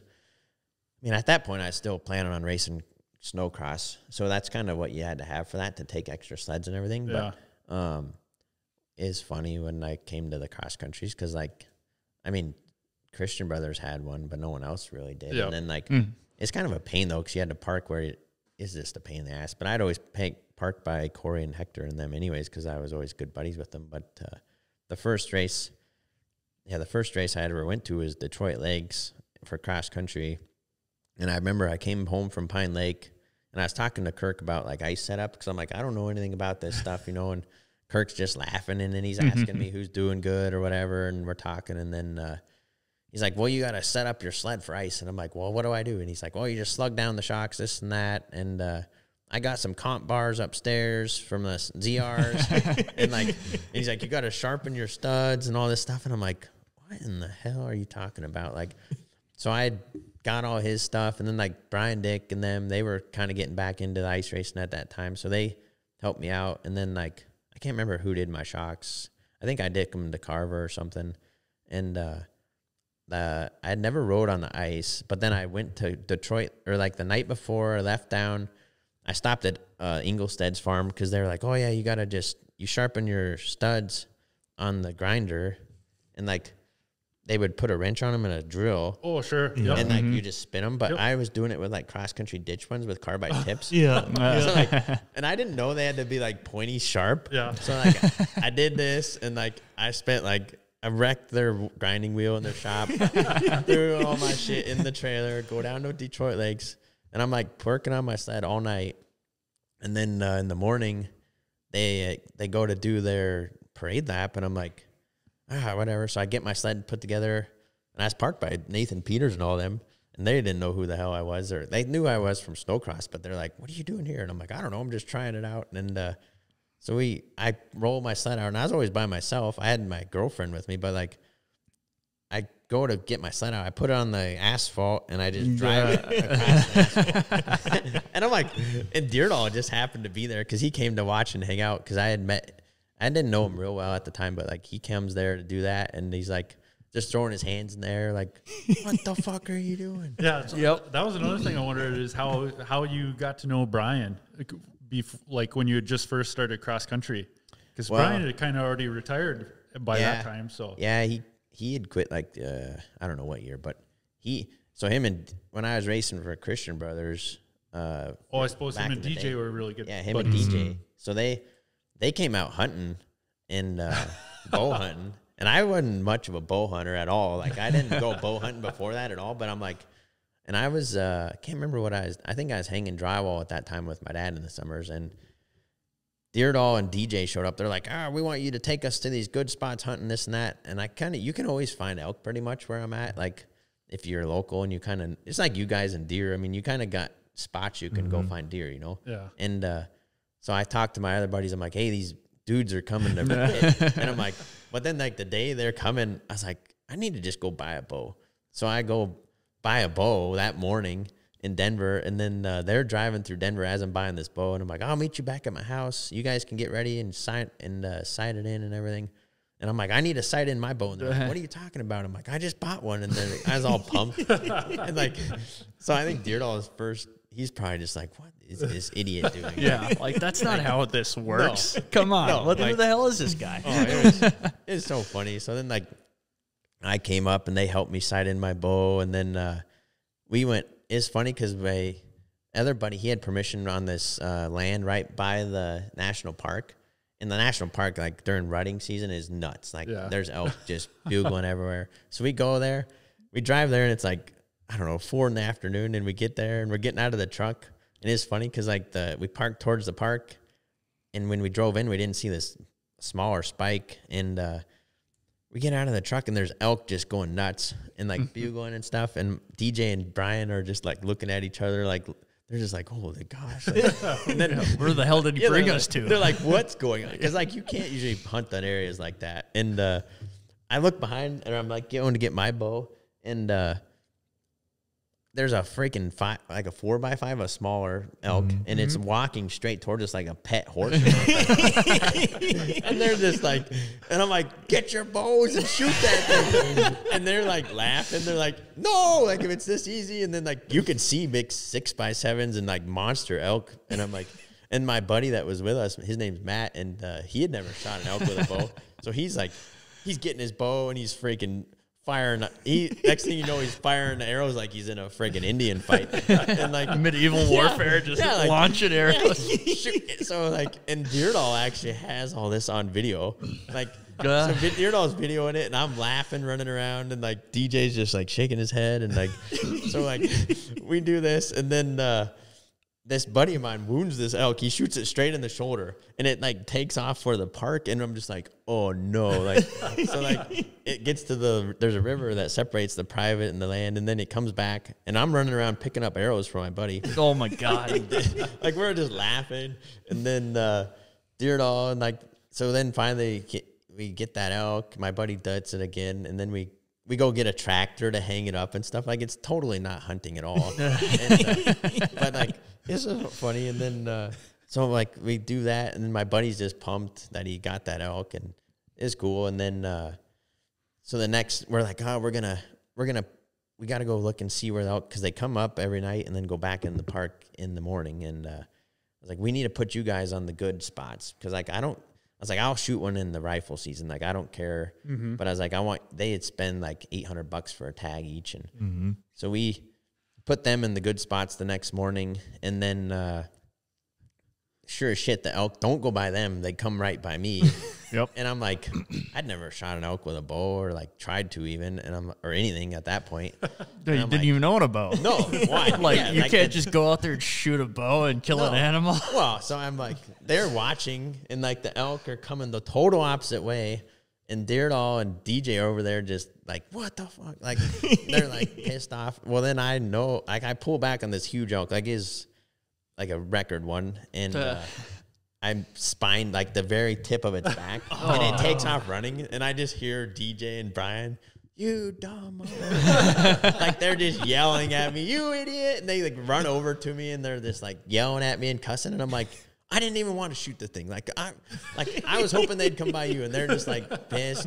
Well, then it's funny. Like, so we hunted or whatever, but like later that day is weird, because like we go to this other place, and I shot I'm not shitting you, there's a magpie like 60 yards away in a tree, and I'm like, I bet you I could hit that magpie. And he's like, not a fucking chance. And I sling an arrow at it and hit it, and they're like, you can hit that stupid magpie, but you can't hit a record elk. So like, it was just that. But that trip was fun. Like, I hung out with those guys. Dyrdahl ended up getting an elk that time. He actually lost it. Like DJ, you know how he is. He kind of got all fired up, because like then we're looking for this elk, and Dyrdahl freaking lost this elk. And then like we went looking for it for 2 days, and then finally they were supposed to leave this day, and we're walking out, and we left Dyrdahl because we were like kind of pissed at him, and we thought he was lying to us, because like especially if he's drinking, he might stretch the truth a little bit sometimes. But he's fucking. So he's like, I'm going back. I know where it's at. I'm going to find it. And then he calls us like an hour later, and he found it, and we're just like, what the fuck? Like, we walked around for 2 days, and then we packed it out, and then ever after that, like he's pretty much come almost every year again hunting, and like I didn't really. I mean, we never rode snowmobiles together, but and then like when I was out here, I'd go to the. Cause I always wanted to race cars when I was a kid, but like where we're at, there's not tracks like out here. So like when I moved out here, I was like, I'm gonna buy me a race car and I'm gonna go race it. So I went and did that for a summer or two, and like, but I'd go hang out with Dyrdahl, and like he's really smart at all that stuff. He's a good person, like just like any racer, and he's pretty fun to hang out with. Like especially you get him drinking, he's pretty entertaining. But like, he likes to talk about the past a lot, but tell me how stupid I am because I'm slow and all this other bullshit. Probably a good thing he doesn't race now because he probably would beat me, but I know he's told me stories. He was really shaking his head last year when you were trying to put a battery on the back of your sled. Oh, yeah, I mean, it wasn't me. It was Numbnuts, Jesse. He put the battery on. I put a backpack so no one knew what was in there, but and we were trying, because like we were struggling with like to get comfortable, and I'm like, well, the Iron Dog guys have a bunch of weight on their sled. Maybe we do that and it'll work. And like I thought it was working, but then I wrecked. Like I was like, oh yeah, this is working good. So I go wide open across the lake. Is that stupid walker race? Yeah. And like I was not comfortable. And it's weird because normally at high speed chop, like I can just go wide open, but like that was not fun there. And I thought I had my sled working, and then next thing you know, I'm barrel rolling across the lake, and I'm like, this is stupid. So I just trail rode the rest of the time. But we were trying. It's frustrating because like some sleds, like a Polaris or Arctic Cat, if you change certain things, like you can tell a big difference, like 10 or 20 pounds on a spring rate. And like we were changing stuff like 50-pound spring rates and all this stuff, and we couldn't really figure out what was going on. And so then that's when I thought maybe we'll put some weight on the back. But then Jesse right before his race puts a battery on the back, and we're just like, oh no. Brian said he didn't even go up to staging with him. He's embarrassed. He was so disgusted. Yeah, like, oh my gosh, idiots! This and that. I'm like, well, I don't know what else to do right now. Like, and I thought we shouldn't have put the battery, but it was pretty funny. It fell off anyways. But it went flying. Yeah, but I mean, he's got a lot of good knowledge and ideas and stuff. Oh, for sure. He's I've learned a lot from him. He's always, I mean, ever since the hunting, I mean, every year at Pine Lake, he's always been in my trailer helping, or ain't afraid to help or tell me things or whatever. So he's a good person, but he's funny. That's for sure. Oh yeah, he's funny. And yeah, people definitely listen to him, like in the gas stop, in the pits and everything. When he starts talking, everyone wants to hear what he's got to say. Oh, for sure. I mean, he's gnarly. I mean, I think if he would have kept racing, he would have won a lot more races, obviously. And like the 500s and stuff, like and I don't know because I wasn't there, but the stories you hear from other people, even and stuff, like he would just drive by people and make them like look like they weren't even riding. But I wish I could have watched him race back in the day, or even like anyone in those guys, like DJ and all those guys. They were pretty gnarly. But that's kind of. So Dyrdahl comes out hunting. That's about the only thing. I don't go fishing as much as stuff with him, I'm always working when he's going hunting. When he comes, he just stays at my house pretty much, and then that's busy season for digging because our season's so short. So I just go work, and then I tell him if he gets an elk, to let me know, and I'll come help him drag it out. But he likes hunting. If you get like a big elk, like deep in a valley of a mountain or something, how do you get it out of there? Like. You got to pack it out usually. Like, but now with e-bikes and stuff, like that makes. Really? Like that KTM free ride. My buddy has one of those, and I've thrown two legs in a backpack. You can't even hardly lift it. Like you're getting on the bike, and your buddy has to help you, but like ride it out of the woods and come back, and it makes life a lot easier. Oh my gosh, I bet. Never think about that. No, there's ways, but like there's times. I mean, me and my other buddies you throw a leg in a backpack and like takes you all day to get out with one trip. So it takes you like, it's a gnarly, like, but all my buddies are hunters. So and I always tell everyone too, I'm like, if you shoot an elk or anything, I'll come help you. Cause like it's a good workout. And it's fun. It's just like a bonding thing too with your buddies. Like, so we'll do that. And, but it's gnarly. Sometimes you're just after packing one out, you're just like, oh, I don't care if I ever see an elk again.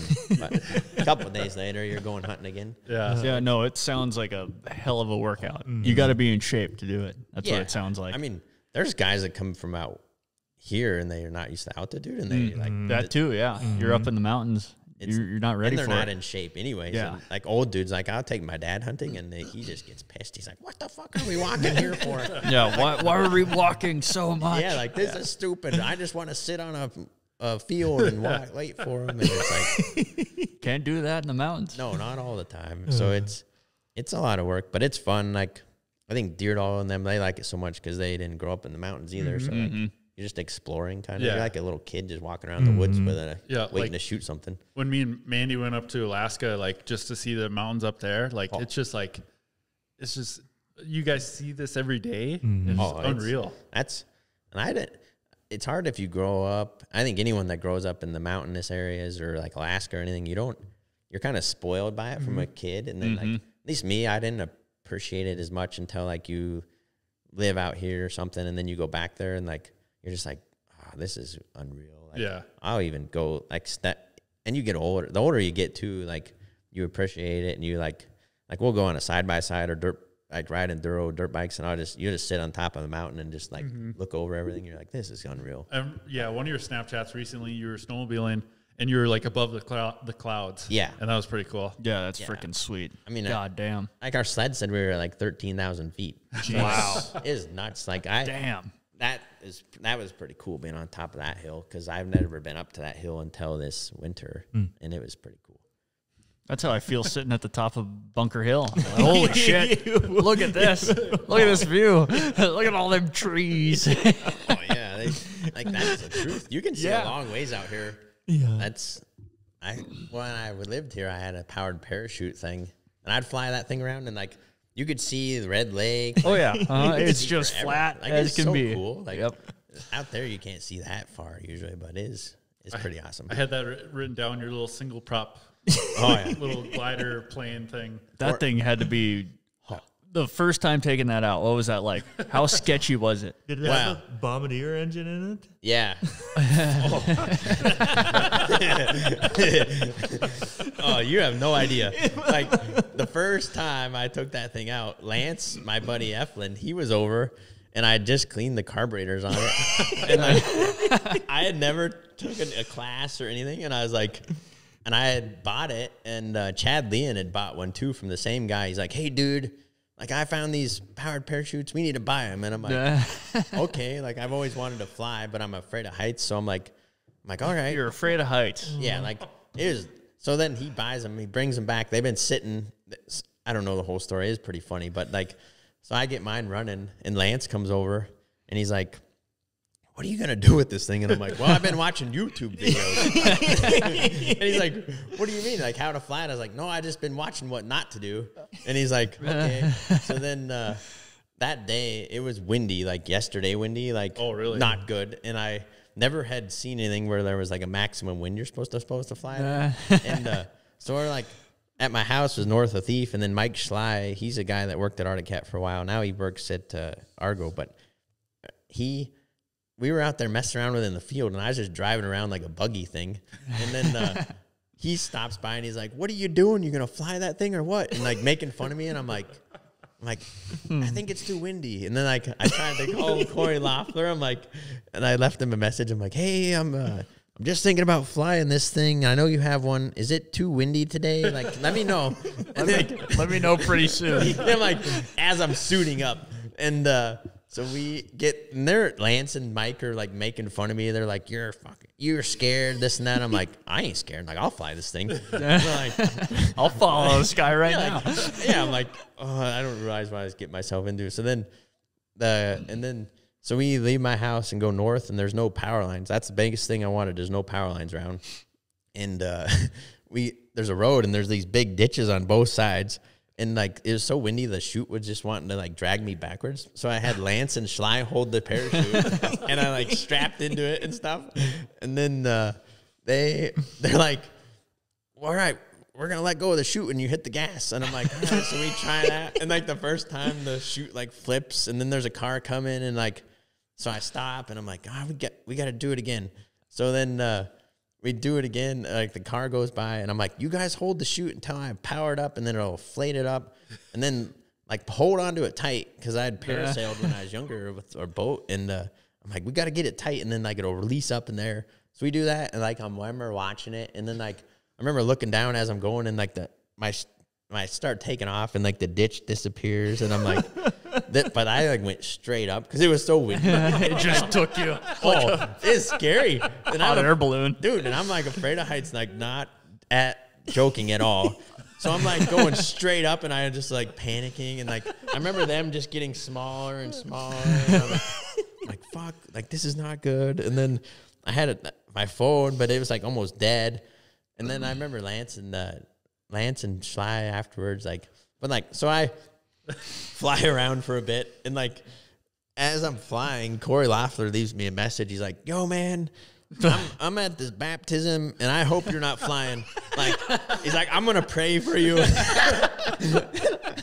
He leaves this message, and I'm just like, and he's like, and then of course I'm flying, but like I'm not really flying because like it's so windy you could not go against the wind, and so I'm just like sitting up there, that's like hovering, and then I'm like watching the chute, and then I'm like, well, I don't know if I turn into the wind if it's gonna collapse my chute or not. So then like I do that, and it doesn't, and then I'm like, as soon as I go with the wind, it's going like fast. So then I'm like panicking, and it's getting dark because it's after work, and oh my gosh. So like Sly, luckily, well, Lance was just gonna follow me on his bicycle, and I'm like, and Sly's like, I think we're gonna need a truck. So like, they're following me, and like, so my house was on the north side of Thief River, just on the golf course right there on the river, and I ended up going with the wind, and like I was like, oh, I gotta find a field that ain't muddy, because it was this time of year, it was muddy as crap, and so like I'd come down into land into a field going with the wind, which you're not supposed to do, and like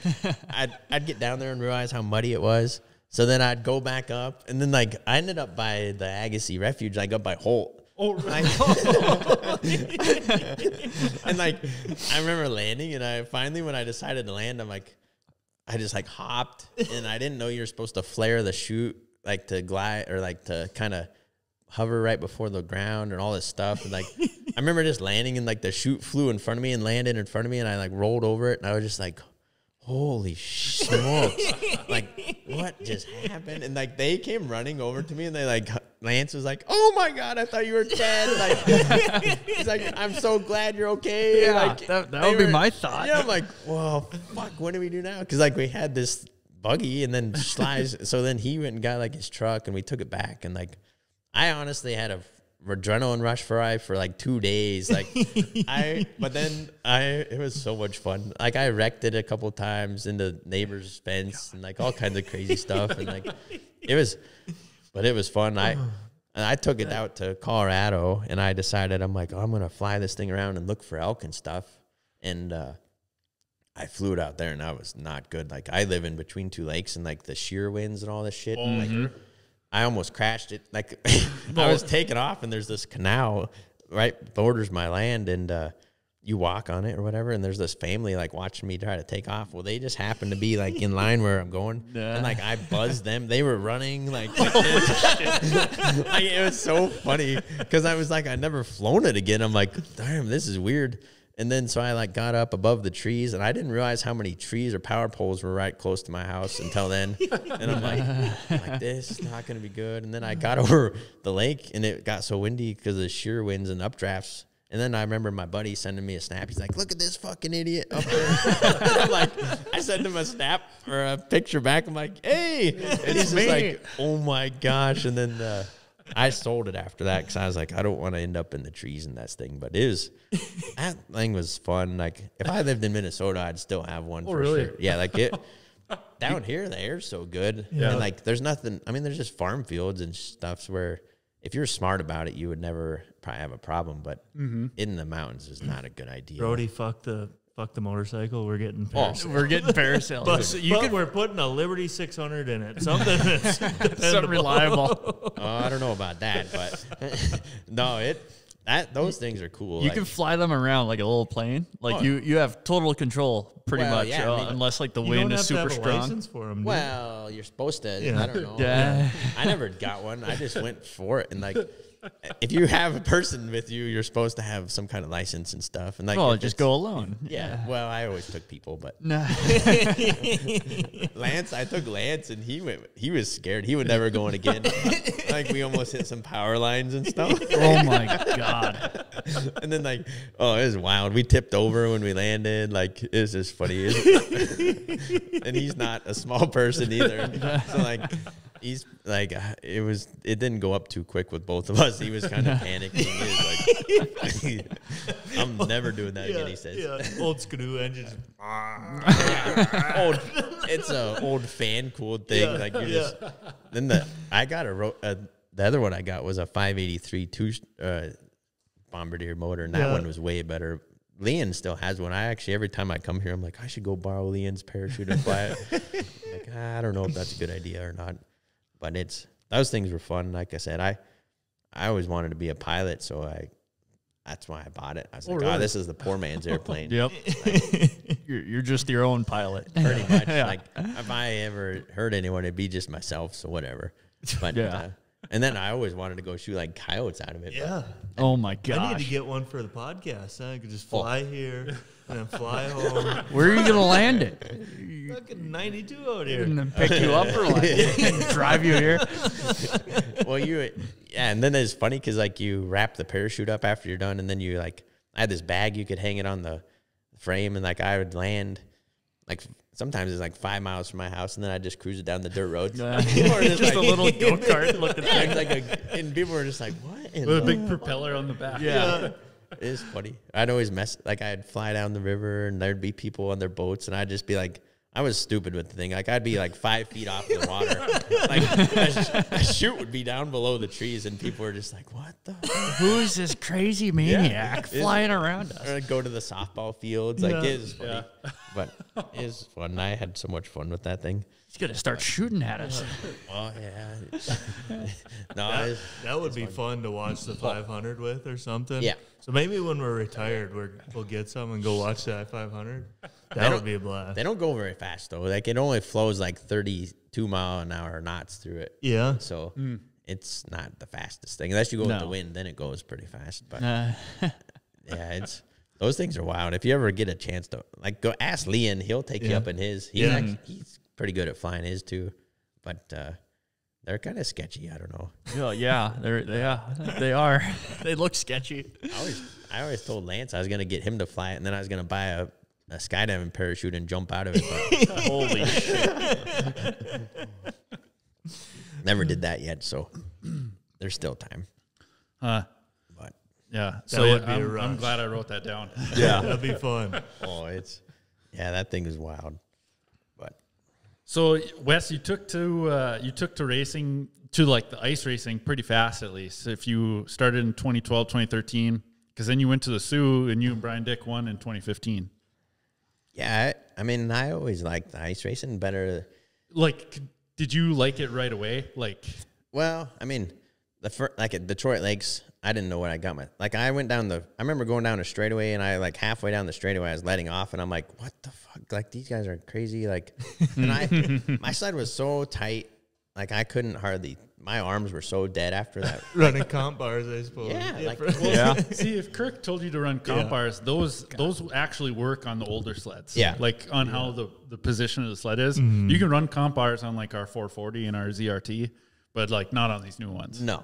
Like I full on comp bars and all this stuff, and like I had no idea what I was doing. Like, and it's funny because like I rode semi-pro the first year just because I wasn't on the same level those guys were on. I never rode in the ditch or nothing even. And I remember like Spencer Cadlick and Torgy and Peters, they're like, your sled works pretty good. And I'm like, I don't think it does. Like, it was so glued to the ice. Like, and then I would just be smooth on it. But like, I couldn't ride it. There was no way I could have rode it for 10 laps like that. I would have 3 laps and I couldn't hold on. So I was just like, and I was in good shape then.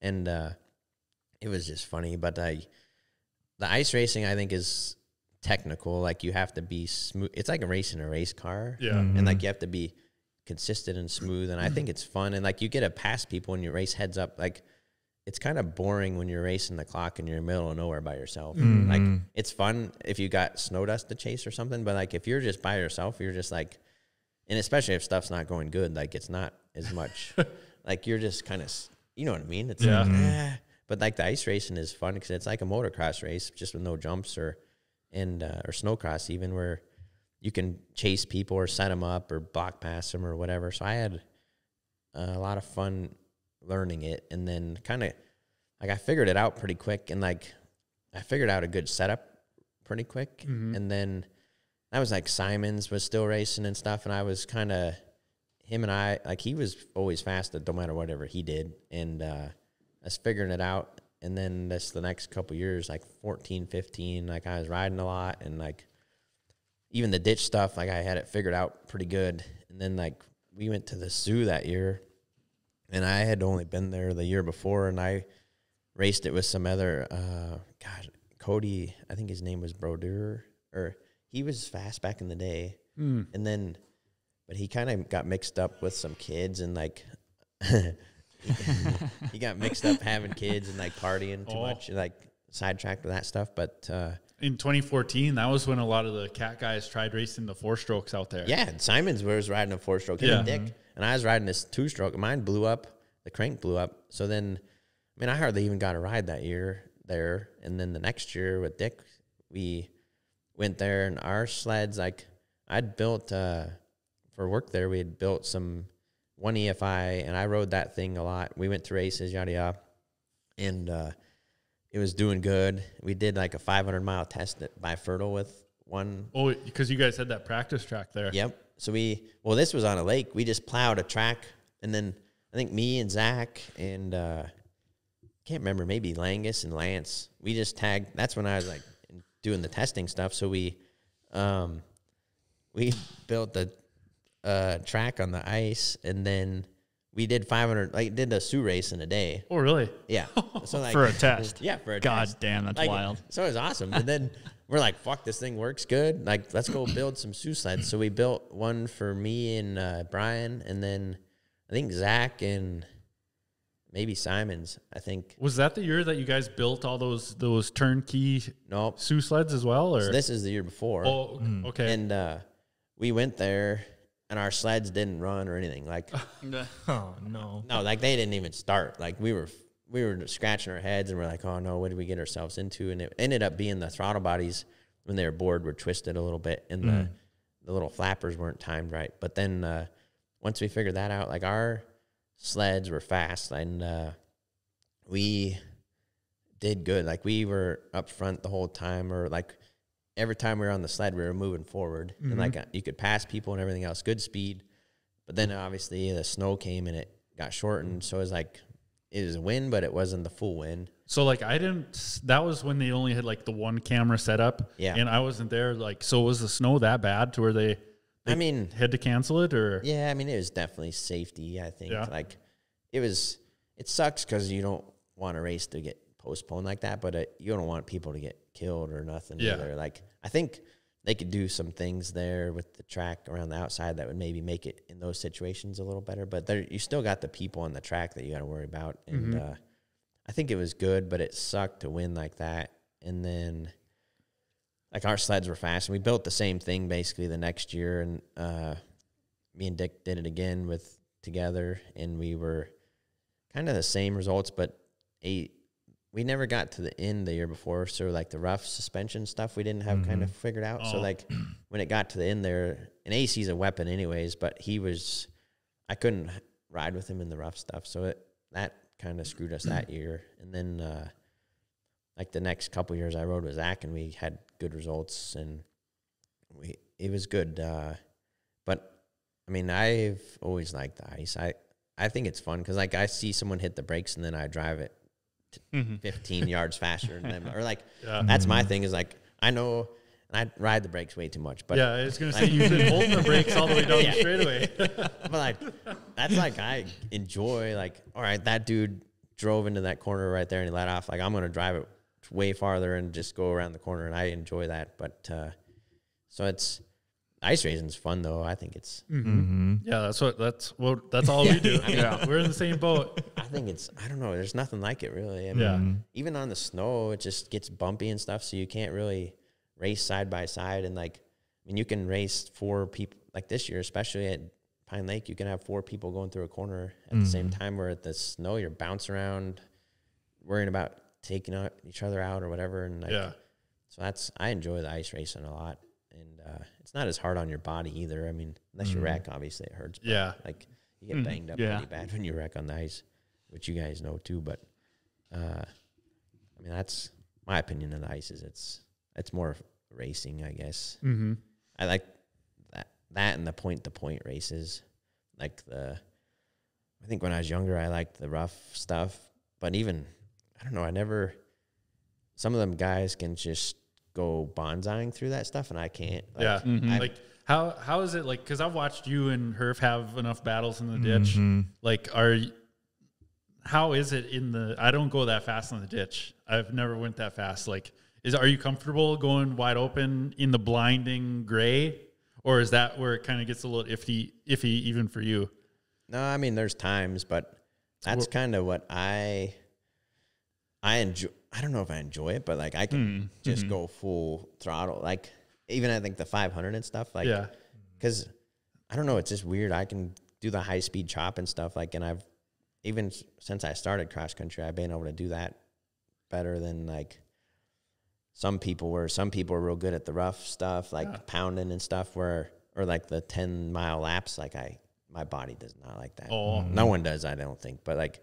Even Zach, he's getting older now, and it bothers him, I think. But, like, some of these young kids, it ain't bothering them yet. But, like, the point-to-point races, that's where I don't know, just fun. Because, like, and then you see a snow dust in front of you, and you're just like, all right, let's go. But, I don't know, the flat lights, and you can't see nothing, that's where I'm out. There's a lot of people. I mean, 99% of the people, I mean, there's only, and I'm just saying, but, like, there's only a handful of people that'll go fast in that stuff. Even and you wreck once in that stuff like that, and it's like it's hard to go do it again. But I don't know, for some reason, like I enjoy it. Like Screw that. like I mean, it's wild. Like I've even like at the 500 or stuff, like people will be following the same trail, and you can just pull out beside them and just wide open, and then you're just right. Like it's funny because they're like kind of scared, like.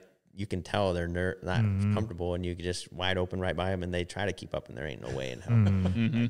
It's pretty funny, but I don't know. It is sketchy. I mean, you wreck hard when you wreck. You guys know how it is. Big time. Like, this guy knows. Especially, I've been waiting for a 500 so I can redeem myself for that one. Yeah, that's. I mean, when stuff goes bad, it goes bad. Yeah. It was going good for a long time. And then it went bad. And then it went bad. Yeah. It was going really good at the beginning. That's where I wish I would have seen. I heard, and I seen it a little bit with DJ and Simons, but like I heard Dyrdahl was nuts back in the day in that stuff. Like he would just go wide open and he would wreck and he'd get back up and go wide open again. Yeah. So. But his sleds work good, it sounds like. And he wasn't even really one to like just totally shit launch the approaches. No. Like Simons was known for that. But like Brian wasn't really shit launching them. He was just he was jumping them, but just super consistent. Yep. So and I think like Simons, he was just wild anyways. But like I think that was just he was just a wild man. But like I think you can break, like there's more of a chance for you to wreck into that hole on the other side that you don't see. But like Simons would just jump over him. You would hope he was going fast enough and far enough to clear all that shit. And that's what he always said. He's like, you can tell when people let off because there's bumps before it approach. So then I would just hit it wide open and I'd jump over their holes. So like he was just wild. Like everyone called him the White Devil for a reason. Like he's nuts. But he's I mean, there was no one jumping stuff like he did ever. No. But that's unreal. Yeah, no, I'm not about that life. Nope. No, it's hard to do that. I don't care. Who you are. There's the commitment of just saying fuck it the whole day. I didn't say the most miserable thing is hitting that case out area and not clearing it. Yeah, you land right out in the pounded shit. It's like, handlebars hit you square in the sternum. Yeah. It's happened enough times where you'd rather just fucking send it over. Oh, and you hear stories about like in the 2000s, those guys would hit stuff wide open. Oh, like, yeah. And then like if there was cattails, they would know that it was soft, so they would just jump and land in that stuff. And I'm like, where do you, like, how do you think that's okay? Like, I'm always afraid of hitting a rock or something, Yeah. I don't know, or like a big log or something. So, no, the ditch racing's pretty wild. Sometimes I wish, like I said, I never watched them back in the day, and I wish I would have, because I think it'd be fun to follow and watch. But Yeah. but the snow dust part, I mean, there's times you're just watching someone else's helmet bounce across up above the Like snow dust. we told the story on here once where you had Herf behind you. Yeah. And you played the bobble and dragged the brake on him. Oh, I do that to him all the time. Yeah, it's funny because like Jeff Olson at Arctic, he would always do that to me when we were test riding. He'd be like bouncing around and then like just hit the brakes, and you think he's getting squirrely, but he's still wide open. So then next thing you know, he's a quarter mile ahead of you, and you're like, what the fuck? Did I miss it? Did I not hit it? What happened here? So I do that to Zach when we're racing in the day. Or anyone. It's just funny because like you can't not hit the brakes unless you know like you're in that spot and you remember it, but like otherwise you're just like, well, there's probably something here, I better slow down. Yeah. Then you look back and they're half a mile behind you, you're just laughing, but it's pretty funny. So it's fun to do that kind of stuff. But yeah. You kicked ass on the ice. Like a lot of pro open wins on that sled you had built. That thing was a ripper. Yeah. And then quite a few pro stock wins too. We won a lot down in Park Rapids. Yep. You got a few of them nice Park Rapids neon sign trophies. Yep. No, it's that's like I said, the rougher stuff, Zach's always laid it to me, or Simons or whatever, but on the ice and the point-to-point races, like, I mean, there's been a lot of wins come there, and then, like, that mod sled I had, that thing, I had it working perfect, like, that's after we did those Sioux sleds, and that one I had, like, I learned some stuff from some old-timers, too, like, on resistance and all this stuff, like, and I decided I'm going to build my sled that is a weapon, and that thing, I mean, I think... You just get lucky sometimes too with like a set of pipes that are absolutely perfect or whatever. But I think now there's guys like Bunky, their sled's getting fast again. But like for a while, like at Pine Lake, the one year on GPS, that sled was like 122 or something. And damn. Probably that was with going with the wind or something. But like there for a long time, but it blew up a lot too. Yeah. I mean, there was times we'd be Dyrdahl. I mean, at Pine Lake, I'd go and they'd blow up on the first long straightaway. We'd come back. We'd throw totally different cylinders on it and, like, rebuild it. And then it just handled good, too, though. Like, I could drive it wherever I wanted. I think, honestly, I could go get that sled and win the open class, no problem on it still. Well, I keep asking you for it. Yeah. You don't let someone else beat you on your own sled. Oh, yeah. That's like letting someone kill you with your own gun. Yeah. I mean, you might as well fly. If I had a wife, you could sleep with her, I guess. Yeah, I've asked Wes a couple times, like, yeah, can I get that old mod sled from you? No, I don't know if I'll ever ride it again on the ice, but I mean, that thing has so many, I'm more afraid of it breaking, like, or the crank, because it never had a crank put in it, or like, it ate about 50 pistons, I think. I was going to put a crank in it the last year I raced it, but then I took it all apart to put a new crank in it. The crank I had was the wrong one, so I had to put it back with old shit. But it's funny because I think at Pine Lake that year I beat everyone by like 5 minutes or something. It was or 3 minutes or whatever. But it was like I was like, maybe I'll just leave this crank in there. That sled was that's a good sled. It's won a lot of races. I had a lot of fun with it. That's for sure. God dang it. Maybe one day it'll get pulled off. I even asked Skidoo when I started racing for them. I was like, well, I'm not going to build a mod sled. Can I just put yellow graphics on that thing? And he's like, call it a Skidoo? Yeah, absolutely not. I'm like, no one will know the difference anyways. Like, it would have been funny to do that. On the results paper, all it will say is Skidoo. You could have it say Skidoo. Yeah. So, Yeah. that's all that matters. Yeah. No, it wouldn't. Well, maybe you could get double contingency then too. Yeah. Done, Yeah. maybe. Yeah. Except for Glenn, he probably wouldn't. He was probably mad at me still, so he probably wouldn't have. But Yeah. is no, it's pretty funny because like the sleds now, even that 15 that we won with, I've been trying to buy it back from forever, and Claddy's finally gonna sell it to me, but like he's like, oh, I want to test against it before I give it to you to see if our new sleds are slower, and I'm like, okay, I guess, well, whatever. So whenever they get that done, then hopefully I'll get that thing back home and put it on the shelf. But it's I don't know why that. I think there was like some stuff with throttle bodies and stuff too there. But we did a lot of work, like I said, on that mod sled of mine, and then that Sioux sled, I did a lot of stuff too to it that I don't think anyone else really does to the newer ones that made a difference. But like what? I was gonna say, like what? Give us the secret. You got to learn that stuff the hard way. Yeah. But like when you and Herf won it, that was in 2018. Yep. That was the first year of that new snowcross sled you guys ran.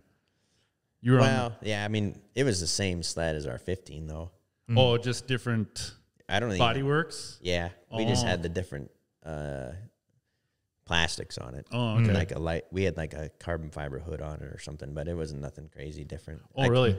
I think maybe a little bit different suspension setup, and then that sled was fast that year. I mean, it ran good, but I mean, Zach, he just rode the hell out of it at the end. He earned that. We earned that one for sure. Like, I mean, AC was right there with him the whole time, but we had our suspension working pretty good that year. But I think other times we kind of had our suspension set up just a little off. Like the year before that, we got second 2 years in a row there. Me and Zach, and then Brian and I did when we just kind of, when it got rough, it wasn't good. And then even watching Bunky's sled this year, after my sled broke down, like everyone else's sleds worked pretty good through the rough, but Bunky's sled works good. Like, and Alex Satine, I think, like, and some of the other players, guys, they probably have the same setup, but there was something about Bunky sleds watching it, and it could have been right or two where AC was going, but like his sled, like, I mean, even if you watch, it's hard because you're racing or whatever, but just watching from the sidelines, either the lines he was picking or their sled works that much better in the bumps. But yeah, I was watching and I was like, what the fuck? But yeah, like some of the lines he was taking is like, I can't take that one. Like, it's just, I'll get like a weird swap taking that line or something. Yeah, I mean, and he's driving straight wide open into those bumps. Yeah. Where everyone else is kind of, I mean, like the Bauer sled, all those guys, I mean, they're all, and you guys, like, everyone's sled's fast, but they're at the end when it gets rough. And if it didn't get rough, it wouldn't have, I don't think it would have been like it was. But like the last 50, even after they plowed it that last little bit, and then the last 50 laps, it turned into a whole different animal. Like, that's when he kind of started putting time on everyone. But they definitely have a good setup in there. Like, they'd be crazy to change anything they have on their sled. I'd go there. I'd go there and ride that sled tomorrow and not even hesitate. I wouldn't change a thing on it. Yeah. No, everyone else has to change their stuff to compete with them now. Yeah, I mean, everyone. And Hatine's had a good setup this year, too, I think. But they had, I mean, I don't know what happened there. I think they had some spark plug issues. But, like, even the guys riding their sled, even if it's the same setup sled, it just didn't look as good when they were riding compared to AC, which that's kind of might be where AC is just picking different lines, I guess. But a Sue's a whole different animal. I mean, you got to have a little bit of luck or a lot of bit of luck, too. Yeah. Seems like a lot of luck. Yeah, I mean, everything's got to go right, and then you got to have some luck. Like, it's a hard one to win. Like, I don't know. It's crazy to see, like, Bunkies, how many times they've won it, or Davidson, or even some of these other guys that have won it a handful of times. It's pretty hard to do that. It's one of those races that's like you win that one and you definitely earned it. But yep, been close. Been close. Yeah, proof right there that they've been close. We were close. But even getting top 5 there's nothing to. Yeah. I mean, honestly, I mean, that's what I'm shooting for. Well, yeah. In my lifetime, top 5. Yeah, exactly. We talked about that before. Like when you brought home that trophy, like this third place trophy would be a statement in a lot of people's life. But for a team that's already won it a handful of times, a third is like, God damn. Yeah. Shucks. Well, and that's no matter what race you want to go to, you want to win. Yeah. So that's as soon as you lose that desire, you might as well not go, in my opinion. Yeah. I would never. if you get second, I'd rather be last place than second. Yeah. You know what I mean? Yep. Oh, yeah. I know what you mean there. I'm just being honest. Yeah. That's any race. If I lose by a quarter second, I'd rather be last place because there's something I didn't do that I could have done to win. At least second, you get a little bit of money. Well, I mean, yeah, that's always nice. But honestly, you know what I mean? Like losing by a little bit just sucks. It's like worse because I've lost races, like even hill climbs or any of this stuff. And you just, like, I don't sleep after that. Like, for weeks even. Sometimes I wake up and I just, like, think about it. And I'm like, if I would have done this, like, I would have won. So that's, like, you have to move on from it. But it's just like, I've had three Pine Lakes and 3 Sioux where it's like that, where it's been weeks of just, like, if I could have done this, if I would have done that. Yep. So, but same boat. Just learn from it and go back again and give her hell. That's all you can do. I slept like a baby after that third place at the Pine Lake. I might have had a concussion, but I slept like a baby. Drooling a little bit. No, it was awesome. Love that third place. No, that's nothing wrong with that. It's just, you know what I mean. It's just hard. That's how I've been growing up. Is it's like I just want to win. Yeah. And I haven't won everything, but it's like that's all I want to do is win. What about the Iron Dog? You had some tough luck at the Iron Dog, so you didn't really get the full experience of. No, and I was talking to Alex Satine, and I stopped by his house last night for a little bit, and the guy I raced it with, like, I don't know if there was just some personal things going on with him at the time or what, but like our sleds weren't ready when they were supposed to be, and like some other stuff, and like I showed up, the sleds were supposed, like, and I committed to doing it, and it was like I need to show up and I'm going to show up right after the 500, and we need to ride for that week before, and I need to figure out how to. And I was testing around here, like I'd go ride in Thief River every couple of nights a week, like at nighttime, and ride the rivers and all this stuff. And the riding part isn't the issue. I mean, those guys ride good, but I can ride a snowmobile. But like it was just, I showed up and our sleds hadn't been touched since they left Thief River. And I'm like, what the? And like, I didn't freak out or nothing, but I was just like, all right, let's get our sleds ready. So we did all that. And then just like those guys, they run a little different suspension setup. I wish I would have brought my suspension setup. And then like I was worrying about next day and springs and all this stuff. And then, I mean, one thing that was crazy, like the morning of the race, like they start wherever they start. And that year, I think there was low snow in Wasilla or Big Lake, wherever they normally started. And so we were starting in a different spot. And the guy I was racing with, he's like, his girlfriend, she didn't want to drive the truck from the start back home. So he's like, well, fuck, we'll just ride our sleds to the starting line. And it was a fucking blizzard. And I'm like, last thing I want to ride this thing is to the starting line right now. Like, so like we show up we're the only idiots rolling on our starting. And like, it's just stuff like that. And then we got going and like we were riding all right. I just told him, I was like, I haven't rode up here at all, so I'm going to just follow you. Like, and he's done it however many times. And we were riding a decent pace. And like, it's funny because it wasn't funny, but like, he tipped over once on the river, and like I thought he broke his windshield and stuff, but it was just like a little air deflector that broke off. And then I pulled up beside him, like, hey, you okay? And then I think it's that day or the next day he got stuck a couple times, like, which, I mean, that happens, but it was just funny because but the one time he just augured her into the trees and they like buried her, and I'm just watching it. I'm like, oh no. And like, this isn't going to be fun. No, I'm like, what do you just do that for? Like, that's not good.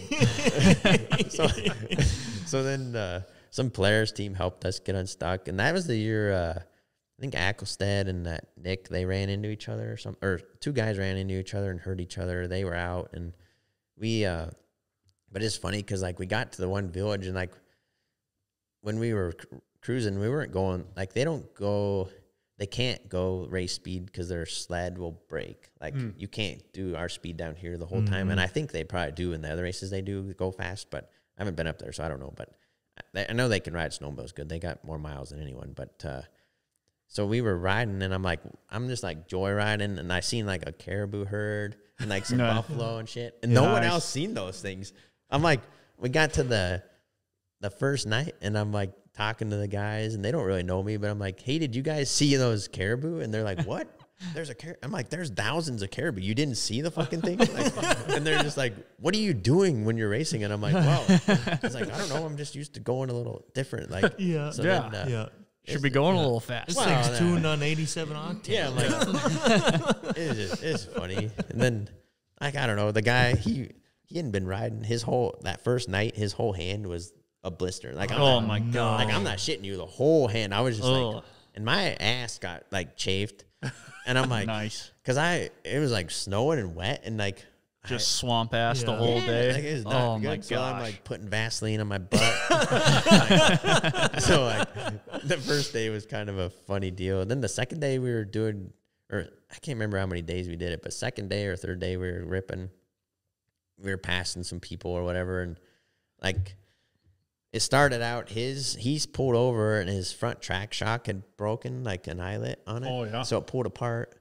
Well, then this was when it kind of got frustrating because like I'm like, well, we'll take your shock out, and he like rolls his toolkit, and I'm like, he didn't have the tools we needed really, like. Oh shoot. So I'm like, I was using a screwdriver jamming it between the nut and the front arm, and then I was using pliers, and I got the shock out, and I'm like, all right, let's go. Like, and then our plane, James Spikes, he flew for us, and he's good shit, and he comes banking over us, and we had a sled on the side, so we were like pointing at the suspension, and he circled around, and then he went to can't remember what town it was, but we had to go a ways still to get to him, and then we were just outside this fuel stop, so we ride in there with no front track shock in his, get fuel. We go out of that thing, and like all of a sudden my rear skid just goes like down, and I'm like, I think my shock just blew out. But it wasn't. It was the rear scissor arm broke. Oh, and like, geez. So I'm like, fuck, like what do we do now? So then I rode, and it was like riding on the track, so I wouldn't go super fast, but I'd go like 60 or whatever. But then as this happens, then he's like way up in front of me because he didn't stop or look back for a while, and I get to him. And then I'm like, well, you got to ride him back of me in case my track rips now. So then he's doing that. And then his sled went to one cylinder. And I'm like, so then he disappears. And I'm like, looking back, I'm like, I'm like, what's he doing? I'm like, I'm going slow as shit. Like, what the hell? So then he finally rolls up on one cylinder. And I'm like, well, did you check the spark plugs? We check everything. And it was just burned down. So then we got to that town. And we put like all the suspension parts in my sled, and then he wanted to tow to the next town on the river, and I was just like, I don't know, I've never towed a sled that far, but like that's a long way, like 100 miles. I'm like, I don't think that's good. But so anyways, we go tow, and like you go down on the big river there. As soon as I got on the big river, I go, and like I'm not even a quarter mile, my sled went to one cylinder, so I just made a big loop and came back to the thing there, and I'm like, no, we're done. Like, this is stupid. Like, I didn't come here just to finish. Yeah. Like, so we flew out to Fairbanks that night, and then one cylinder sled towing a one cylinder Yeah. sled. It was stupid. And Can't go that far doing that. No, we didn't have. Like, it'd be different if you had motor parts in the plane and stuff, but we didn't have any cylinders or none of that stuff. I'm like, this is all we're gonna do is spend a bunch of money and not accomplish anything. Like, Yeah. So that's kind of. I just told him, like, I want to get out of here and go back. I think the race was in War Road that weekend or something, and I came back and did good. But it was just funny. I'm like, I would do it again, but you got to have the right partner and the sled set up, and I would go probably test a little more maybe with them up there just to get comfortable with the sled and like the GPS and stuff. But I think I don't know, I was talking to Alex even about that last night, and I said, I think you either got to go up there and do like the trail class the year before, or else you got to just do it with someone that does it every year. Yeah. And then hope that they can ride a snowmobile just fast and not have any problems. So I'd do it again. I just got to have the right partner. And I mean, it takes a lot of time and money to do that too. So, I mean, these other guys go up there and like Dorns and stuff, they did pretty good this year. So Oh, yeah. that's, and they've done it a handful of times and done good. So Yeah. I think it's possible. I don't want to go there just to do it. Yeah. Like, I don't want to, that's a lot of miles just to say you did it. Yeah. So, Jesse Hallstrom's up there right now. yeah, he got What's he doing? He went racing up there. When did a cross country race up in Alaska. Oh, I'll be damned. How'd he do? Got like third, I think. Yeah, Oh, I think cool. third. Yep. So he did all right. Oh, yeah. But it's different up there. I mean, I think the way they race their tracks and stuff too, you kind of you can go through like little different trails off the side and stuff. It's not like here where you got to, or I don't know for sure, but you don't got to stay between the markers and stuff. Sure. So I think it's kind of point to point, but you can kind of take whatever. And like someone like Jesse going up there. Yeah. I mean, those guys got their shit. They've put thousands of miles on this year. Like you're not going to go up there and it's going to be hard to beat them. Like Kirk and all these other guys have tried to go up there in the past. And like Davis does good up there, but he's from up there. But it's hard to go beat someone in their home game. Yeah. Like but I guarantee he had fun. He's young. So it's good he did it. And it didn't get to ride any ditch races around here this year. Yeah. So, Yeah. but Corey Davis coming around for the next I-500. I don't know. I mean, I think he always wants to, but he's got a kid and business and everything, like his wife, and he wants to do the Iron Dog, or I don't know if he's doing it this year with anyone or not, but he's always talked about, well, we should do the Iron Dog next year, but That'd be a good partner for you. oh, he's, I mean, one of the best up there, so it's like he'd be good, but at the same time, you'd be relying on him and his dad to do a lot of the work. So Yeah. and I don't know. So we'll see. Hopefully one day I could do it with someone like him, or even Nick or Tyler or someone like Morgan. Yeah. There's a handful of guys that. And Skidoo puts a lot into it too. So like Yeah. Skidoo puts a lot of effort into it. Yep. So that's kind of. But I'm getting up there in age too, where it's like, got to do it before it's too late. So 40 plus class here pretty soon. Nah. Nah. Nah. I don't need to do that. That'll just make me feel older.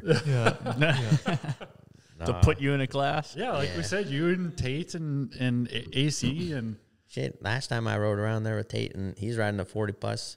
He's going in to get change his sled and all this shit. Well, I got in trouble for riding around with him. I'm like, what the fuck? He's just riding around. Yeah, the last time you were riding 40 plus, you were just diving in behind him. You jumped in. Just ride around with the old guys a little bit. But no, it's. I watched that happen on the back stretch there. Yeah. I was like, watching. I was like, he's gonna jump on the course. I used to do that to Lance when he would be racing in the semi-pro class. I'd jump in behind him and then I'd just start bumping him in the straightaways or something. And he'd think it's someone else racing him, and then he'd realize it was me. He's like, "What are you doing?" Yeah, at least get in front of me. Let me draft you. Yeah, but it's funny. I don't. But it's hard if you don't. I mean, at these races, there's nowhere else to test. Yeah. So like, if you're not messing with someone that you don't know, or like causing if you're not causing results change or something, I think you're better off to let people ride a little bit. That way you can. It's safer than someone going out there on a setup that doesn't work and then wrecking. And it probably makes for better racing, really. People jumping in on the course, maybe. Yeah, I guess so. You could say that. No, I mean, there's bad things about it. You got to be able to ride your sled a little bit. Yeah. Off the track. Yeah, whatever. Yeah, it is different. Someone like you doing it, well, compared to someone like me just jumping in there trying to follow you during a qualifier. I'd be all game on. I think it'd be funny. Yeah. It'd be like a new obstacle. Pine Lakes practice track this year. We were out Friday or whatever before the race, and I'd just getting that XC kind of half-ass running, after I had all them RPM problems. I'm fucking whining it on the straights, and then I'd let off, and Herfindahl would just right past me, and he'd hit the corner, just pitched, and I was like, I'm not going to try that. And then on the straights, I'd catch up to him, and then I'd let off, and he would do the same shit, and I'd slowly work on him a little bit. I was like, Herf, this is a practice track. This isn't fucking legit shit. But I suppose he was out there working on cornering, and I was just fucking. Yeah. Well, those sleds are kind of slow, so I don't know if. That's what I thought when I fucking dialing in the 98. No. Working on Herf. That's funny. I hope he hears that, and then he'll just get pissed at me. He's a softie anyways. I wouldn't be too afraid of him. So there was a picture of US at the Alexandria ski hill race. On the starting line, Aaron Christensen giving you the finger. Yeah. What was said before that? I don't know. I think I told him first one on the top or something. I think I was talking shit to him. Yeah. No, I can't even remember. It's funny, though. It's funny that the photographer guy got that. Yeah, I got a picture of just AC, just full middle finger right to Wes. I think I was trying to mess with him, get in his head a little bit, but it doesn't work too good with him. But that is a pretty funny picture. There's another picture. I don't know. I probably have it somewhere. But when I was first going, we were at like Wilmer, and Chad Lee and I was behind him. But like, some reason I couldn't get around him. I caught him, but then I couldn't get around him because he was kind of like blocking me, and I get frustrated, like mad. And like Chad Lee, and obviously, I don't know any.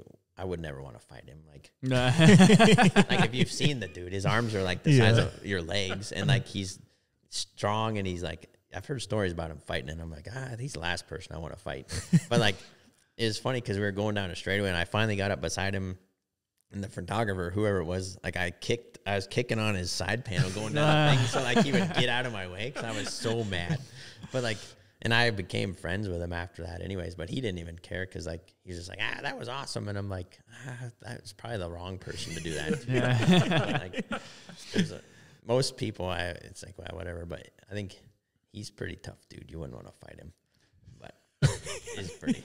Thank God you thought that was awesome. You didn't want to kick my ass. Yeah, like afterwards, you're just like, is he gonna come over here and beat me up now? Yeah. Like it is pretty funny. I thought your 4-stroke story, because you tried the 4-stroke at Pine Lake there. Yeah. You rode mine, and you're like, I'm gonna try one. Yeah. And so you set the fastest lap time on it, but then you started derailing the track, right? Yep. Yeah. I mean, I tried to set it up like my 2-stroke was set up, and I didn't test enough with it. I mean, I actually relied on you a lot for like clutching and stuff. Like, it's funny. Like I told him, I'm like, I'll try this stuff, and if it's faster, I'll tell you, and vice versa. Like, and I pretty much motor wise, it was like clutching was stock, I think, or I think that's kind of what you had too. I don't know, but the 4-stroke was fast, but it was a hit. And that's the year they put like 50 corners right in front of everyone. Yeah. Mm-hmm. I was like, motherfuckers. Like, because I was fast everywhere else, but then it was something with the way I had my rear skid set up. It was trying to derail too. But that thing, like, it was definitely fast, but it. But you weren't used to the heavy throttle. No, fuck no. Yeah.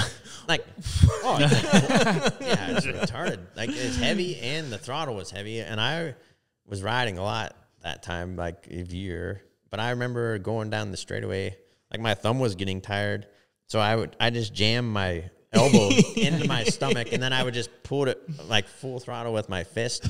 And I'm like trying to, and then I was going with my left hand. The reach around with the left, that's a risky one. Yeah, that's a different reach around than what I do. It was stupid. I'm like, what am I doing riding this thing? So I parked it after that. I should have kept it because the next year it would have been good to have. Yeah. I mean, I rode. You rode Abe's? I rode Abe's at that night wash, and like. They had to make up a new rule after that weekend too. What was that? Because you didn't race it in the qualifier. Oh yeah. And so you just jumped into you just jumped in the back row, and they said no. Now you have to race the sled you qualify. I didn't qualify, so. But so that's why they made up that rule. They made up the rule. Yeah. No, and I didn't want to mess. Because like I told Abe, I'm like, hey, can I ride this thing? And Stevie and them were nice enough to let me ride it, but like. I told him, I was like, I don't want to ride it before you race because I don't want to wreck it or burn your brakes up or whatever. So then I just rode what he had set up. And it was, I got like 4th, I think. But it was like, the only reason it worked is because of the water. Yeah, that was the year it was the worst water out there because it was like 2 or 3 inches across the whole lake. Yeah, and like even the belt was slipping on that thing. So it was like, it was, only reason I did it was because I knew it was going to be wet. I mean, I wore muck boots, and I was pouring water out of my muck boots. Oh, God. Came by the mechanics area, splashed all them. I splashed Todd. I think Herf was broke down there on like the last lap. You came by and just slid into him. Like it was just like riding a jet ski around the whole time. I just remember Todd And then I was actually going to pick Herf up and to give him a ride in. But then I seen Todd over there, and I'm like, oh, you guys are done. So I just blasted the skis sideways right at him, and like this covered both of them. They were just like, and Todd was there like in his sweatpants and sweatshirt. I'm like, sucker. And then like that year, like you said, the mechanics, like they were on the right side, so I would just roost them every time. And like people started running every time. It's so funny, but I guess it wasn't very nice. I don't know. It's just boring riding around. I know during that race, like me and you battled for a little bit, but then we fueled and we were kind of separated because my belt was slipping so bad. And like I just remember going through that race, just like, all right, I'm ready to be done. Like, I'm in fifth. This is what I'm getting. Just like, cut it short. I'm ready. Yeah, that's that water. I mean, that's the part about it. And like native wash isn't too technical usually. Like there's nothing to really gain on anyone. If you have a fast sled, then you're pretty dialed. Yeah, like I was #1 qualifier that morning going into the final, but then the lake just changed so much because it froze up a little bit that morning to where it was still pretty frozen, but the day before was a mess though, or like it just started getting messy, I think, and then it froze a little bit. Yeah, and then that's why I decided on that. I'm like, it's just gonna be even worse. Yeah, that was the same Saturday when you grabbed my arm. After we took off on the Pro Open start. And I could hear you coming alongside me just singing along and then just come up and grab the back of my arm. So I did that to my dad this year the classics class at Native Wash. And he said it didn't spook him though. But. Did it spook you when I creeped up on you? And No, I knew you were behind me. Okay. And so I was just surprised, like, God, dude, you're faster than me, but like you're just drafting up on me and caught me. But yeah, I was just pissed, like, oh, he's faster, son of a bitch. They're the same speed. Yeah, because right when you got next to me, we were just locked in. And well, that's when you get that side draft going. Yeah, pretty much. That's what I did to you. As soon as you got up next to me, I just kind of tucked in right next to you and held it. Trying to get as close as possible to him, but then it was a left-hander and he was on the inside, so I just kept hugging him towards the bank. I was gonna let you go. I was like, why are you crowding me? Go. I'm letting you go. I'm fucking wide open. I was wide open too, but me and Ben Yort basically did the same thing the day before, and so I crept up on him though, and we looked at each other racing next to each other. Oh, I thought that was a blast. That was so fun. That was the most fun. Hugging him towards the bank, and then finally he just. It's like we're getting close to this turn. I'm letting you go, brother. I'm letting you go. Yeah, that funny. Was fun. Yeah, that's funny to do that to people. I always like doing that. But you switched to Skidoo, Wes. Kind of why the switch? Like, I mean, because you said you were at Polaris for 04, 05, all the way up till 2022. Cat, yep. Or and, what the hell? Yep. What did I say? That's right. You said Polaris. Oh man, you're just thinking about Polaris. What are you riding next year? Yep. Already Cat. Oh, okay. Yep. Are you sure? Yep. I just filled out the resume today. All right. Yep. Whatever. No, is it going to be worth it to put in the resume for a new sled? Why? What do you mean? Well, they're the same thing, and they're slow as shit. I don't know. I'd hope they'd make some changes. You could get another Yamaha last year. There we go. Well, like the 4-stroke I have right now is a 2019, so this will be like the last year I'll be able to race this one, and then we'll see what we want to do after that. But it'll be interesting to see what they do after 2025 for if they're going to continue making 4-strokes or not. Yeah, that'll be interesting to see. Huh. Yeah, I don't know. What was the question? Why you switched from Arctic Cat to Skidoo? I think, like, I don't know. There's probably a lot of reasons. Like, I think that's kind of when all the Textron stuff was going on, and budgets get cut every year. And like, I mean, I didn't have to switch. Obviously, Cleddy would have always took care of me, I think. And there's no hard feelings. I mean, Cleddy's kid went and Derek, he came and worked for me that next summer. Yeah. And I try to get him every summer. But anyways, so I think what the nail in the coffin for me was when the day Brian Dick got let go. Oh, that was like a gut punch. And like before that, they had done Roger and all these other guys. And like, it just didn't feel right to me. And I think maybe emotions took over more than anything, but like, and there was nothing getting changed, and we didn't have I mean, our sleds handled good, but they weren't the fastest or like everyone else. And I'm not trying to talk bad about Arctic Cat or anyone at Arctic Cat, because like no one ever has done me wrong there, or like I have a lot of respect for all those people, but it's like Textron overall was, it's not letting everyone do the things they wanted to do or needed to do. And they're still, I mean, Herf and them are still doing good and their sleds are good, but it's still like, what's their end goal? Like no one knows. Like, to be honest, and not just me wondering that or you guys, but like, don't matter what races you're at right now, that's what everyone asks. Like hill climbs or snowcross or anything. It's like, well, what's the end goal, or what's their plan or goals moving forward, or like what's Textron going to do with them? And I didn't want to, like, it's hard because like and I always compare like snowmobile industry to motocross industry. Like you look at supercross or motocross, how many guys change brands every year or two? Yeah. Like honestly, like, it's no big deal. No one gives a shit. But like at the snowmobile world, everyone's so passionate and loyal to brands. And I'll use her for an example. Like he's full on, like his dad's been Arctic Cat and they have a huge Arctic Cat collection and everything. And this is being honest, like he could have won some more races probably on Polaris or something. Like, I mean, the Polaris sleds are fast right now and they handle good. Yeah. So, and it's cool that he's not switching and I respect him for that too. And I'm not saying that's the whole reason I changed, but like, it just, you don't want to say what if, you know? Yeah. Like, and the Skidoo and Polaris and Arctic Cats, they're all good sleds. I think.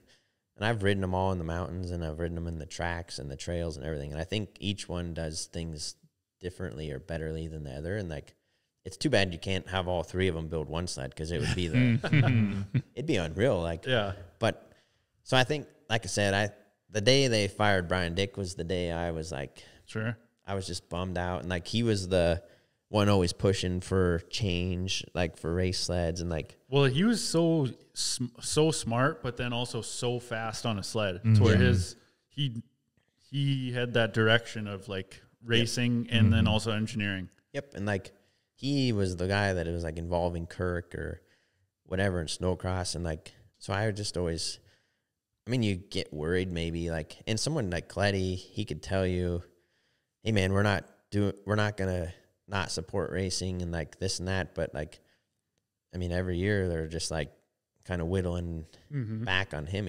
He's only got so much control. Yeah. Like when we first went when we first started with Arctic Cat, even us, there was like Don up there and Kellen and the Whitwer guy. And now it's just Mike up there. Like, yeah, I mean, and then like you got Burbs and them working in there, but like if you don't have the support from the factory, it's harder to go win races. Yeah. Like, and if they're so, I don't know what the word I'm looking at right now, but like they're so I don't know if it's staffed, but you know what I mean? Like they have so many people at the plant that can only do so many jobs.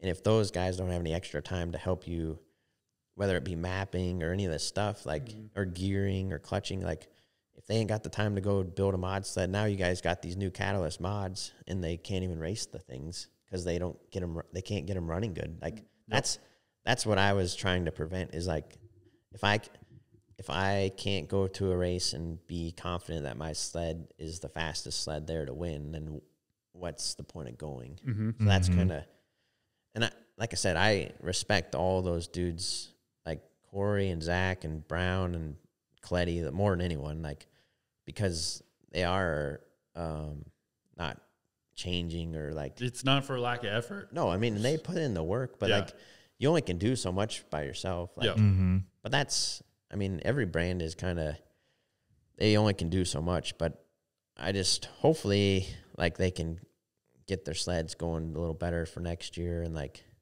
I mean, Herf's capable of winning. Like, there ain't no reason he can't win a race right now. Or, I mean, but everything's got to go right, and you got to have the support. So I hope that Arctic Cat will give them the support they need to go win races. Yeah. So, but for you to switch to Skidoo and then to Christian Brothers was already kind of with Skidoo with Logan. I mean, it was a I mean, it's hard for anybody to not make that switch. No, yeah, like in Dwight, I mean, I shouldn't say I was planning on it, but like when I first kind of was like, well, I called Polaris. I tried to call Rager Jr. and I never figured anything out with him or nothing, but like I wanted to do I shouldn't say I wanted to do the Polaris thing, but like the Polaris thing would have been, they put so much time into the Sioux and everything. So I was like, well, I could do that. And then like, that would be a good setup for that and cross country racing. But then, the first year I went to Skidoo too, though, they were looking for hill climb. So that's kind of, and I was like, at that point, I was like, I'll just go out west and I'll go race hill climbs and I'm going to just do that for the next 10 years and I'm going to try to win those. But when they signed me up for that, they said they wanted me to ride mountain sleds and race them. And they have a good setup sled for that. But like me or you guys, like, or Zach or any of us, when you go from riding race sleds your whole life to riding a mountain sled and trying to race it, like it's like not good. And those guys are badass. Like at side hilling across frozen dirt and rocks and sagebrush, like the guys that are good on those Polarises, like they're hard to beat. So it was not easy by any means. And like me trying to ride a mountain sled, like it would have took me 2 or 3 years of just doing that. Yeah. But then I came back and raced cross country too. So it's like now what I do and even Garth, he switched at the same time. And we had kind of talked to each other about everything when it was happening. And like we were on the same team and we still are, whatever. But like we weren't going to do it without one another either. Like, but we were kind of just, and like that was kind of, Kirk obviously is his uncle, and like there's like weird shit going on. And I mean, when I go race the hill climbs now, I race snowcross sleds with wide front ends and stuff. Like I can't ride a mountain sled. Like I'll go in the woods with you and I'll go anywhere anyone else will go. Yeah. And like, but when it comes to racing around corners and jumps and stuff, I need a race sled. Like, so, and Garth's kind of the same way. Like we have to set our sleds, but he's the same age and everything. He's done it the same. So it's like, it's kind of, that was the plan with Skidoo, is to do that. And then I kind of, like, hill climbing is fun, but it's not, I don't know, you don't ride much in it. Like you get 10 minutes in a weekend or 15 minutes. And you don't get to like race anybody. No. It's just yourself on the clock. Yep. So you make one simple mistake and then that's where I struggle with it. Sometimes if I gotta get second there, I'm like, I could have. Yeah, you're racing against the time, so it is kind of drives different. Nuts. Yeah. So like, but it's the Skidoo people have been really good, and like Danny Poirier and JF and JP and Dacu, like those dudes are. I mean, Dacu used to work for Arctic Cat for a long time for teams and stuff, and the other guys, they're all from Skidoo, but they just want to win races.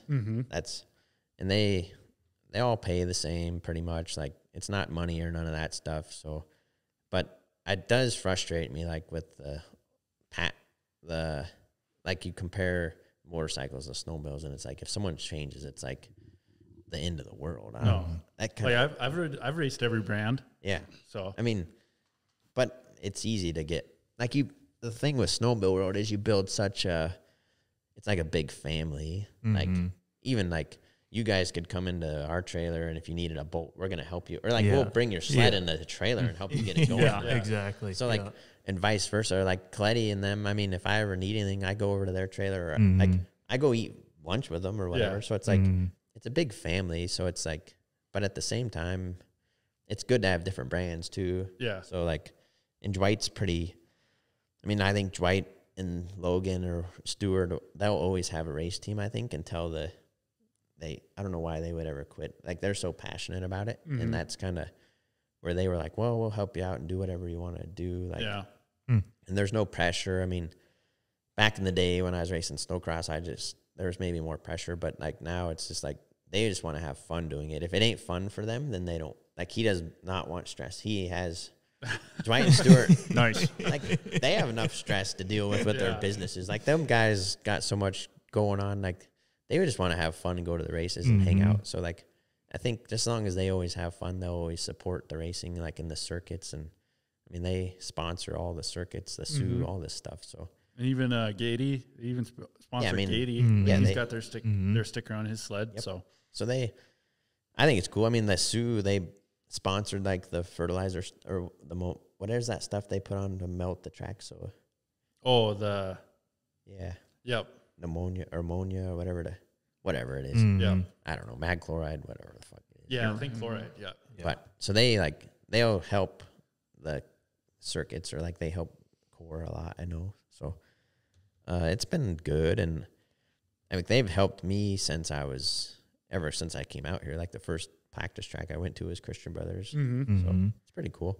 Well, like last year, Ottertail, you won pro stock, and I think that was for Skidoo's first pro stock win since Brian. I think. No, it was because what's his name? Corey Davidson had won. Yeah, a couple. Oh yeah, in 2016. Yep. Oh yeah, I forgot about that. He won Nadawash and Pine Lake. Yeah. And then he almost won Park Rapids. Yep. Because he was, I think, a teen won it that year. Yeah, he T10'd. So like, it's hard to win in every sport or like every and that was category. I cracked my heat exchanger down there again. That was an early track. Which one? The Ottertail one that you won. Oh, because it was so narrow and the berms were 3 foot, 4 foot high. So for you to win that one, because that one was another timed event, but that was an early track to where you had to be on it. Yeah, the whole time. That was an interesting one. And then like, I remember I think I had passed her pretty quick, and then I just kind of fell into a weird groove, and then like I got into I slowed down, and Herf was like trying to push me to go faster, and then like I was kind of blocking him, and then I think in the fuel stop he got ahead of me because our can was way slower than theirs, and then which seems to happen. I don't know a lot. I don't know. I think I got something going on there at Nadawash, but no, I'm just kidding. We didn't do anything we were supposed to do that. And then I got all fired up, and like I made up a bunch of time on it. So it was good. But that track was gnarly. Like you couldn't make a mistake really. Mm-hmm.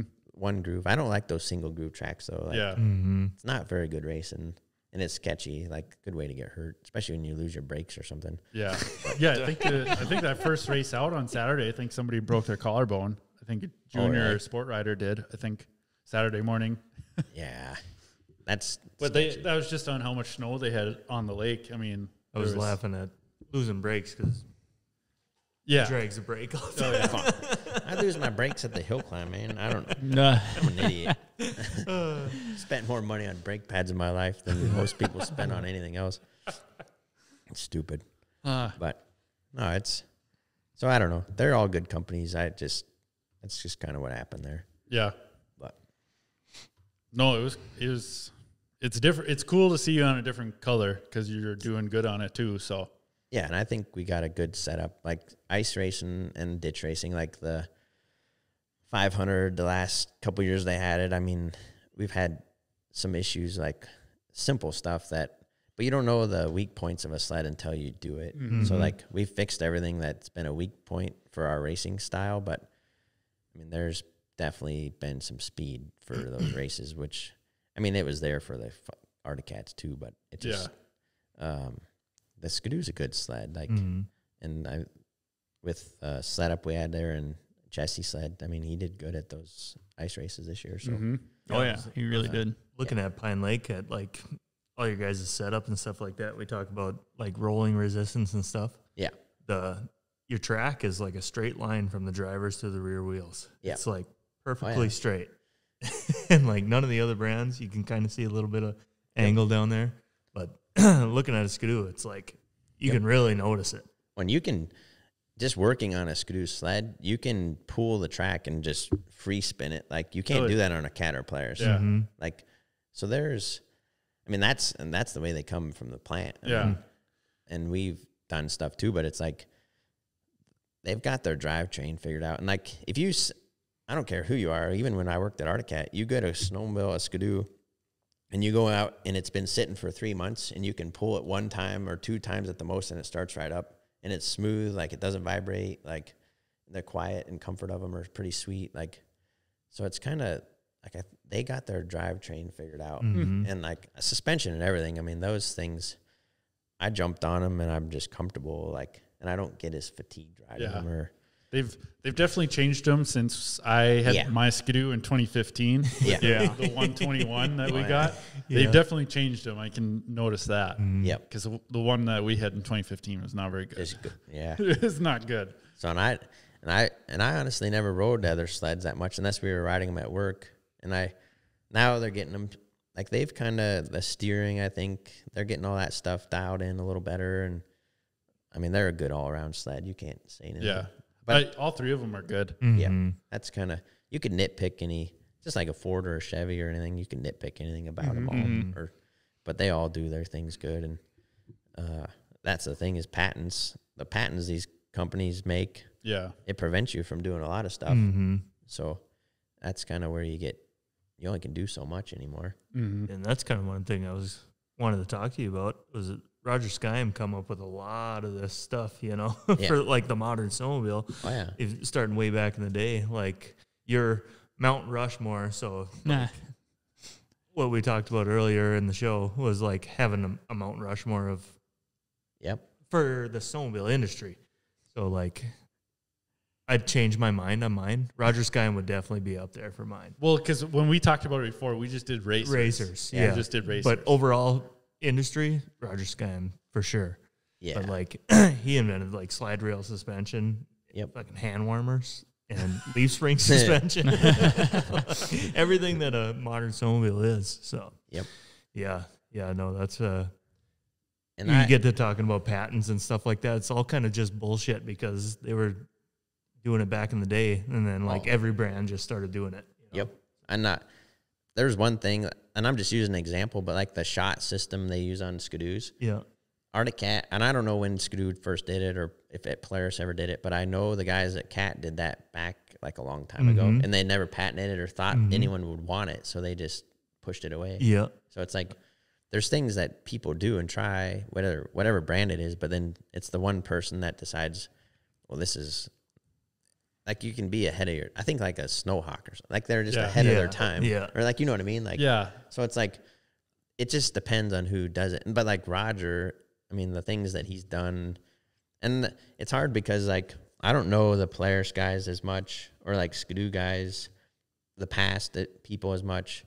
So there's probably those same dudes that are like Roger at those brands too, that are like, whether it's a teen or, I mean, or even now, there's still gnarly dudes at all those companies. So it's like, it'd be hard to, like, I don't know. And that's where you would not want to leave other people out of other brands because, like, we all know Arctic Cat dudes because we're from this, or, like, been around this area. So you'd be like, oh, yeah, Kirk and Roger. And, like, there'd be these, I don't know, it'd be hard to narrow it down to 5. But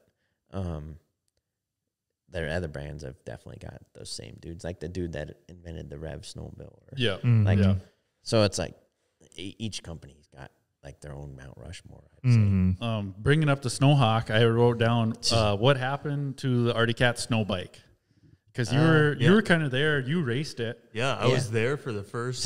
You got 3rd place in Duluth. I was there watching that race. Yeah, that was an interesting. I mean, they were just trying to shoot from the hip.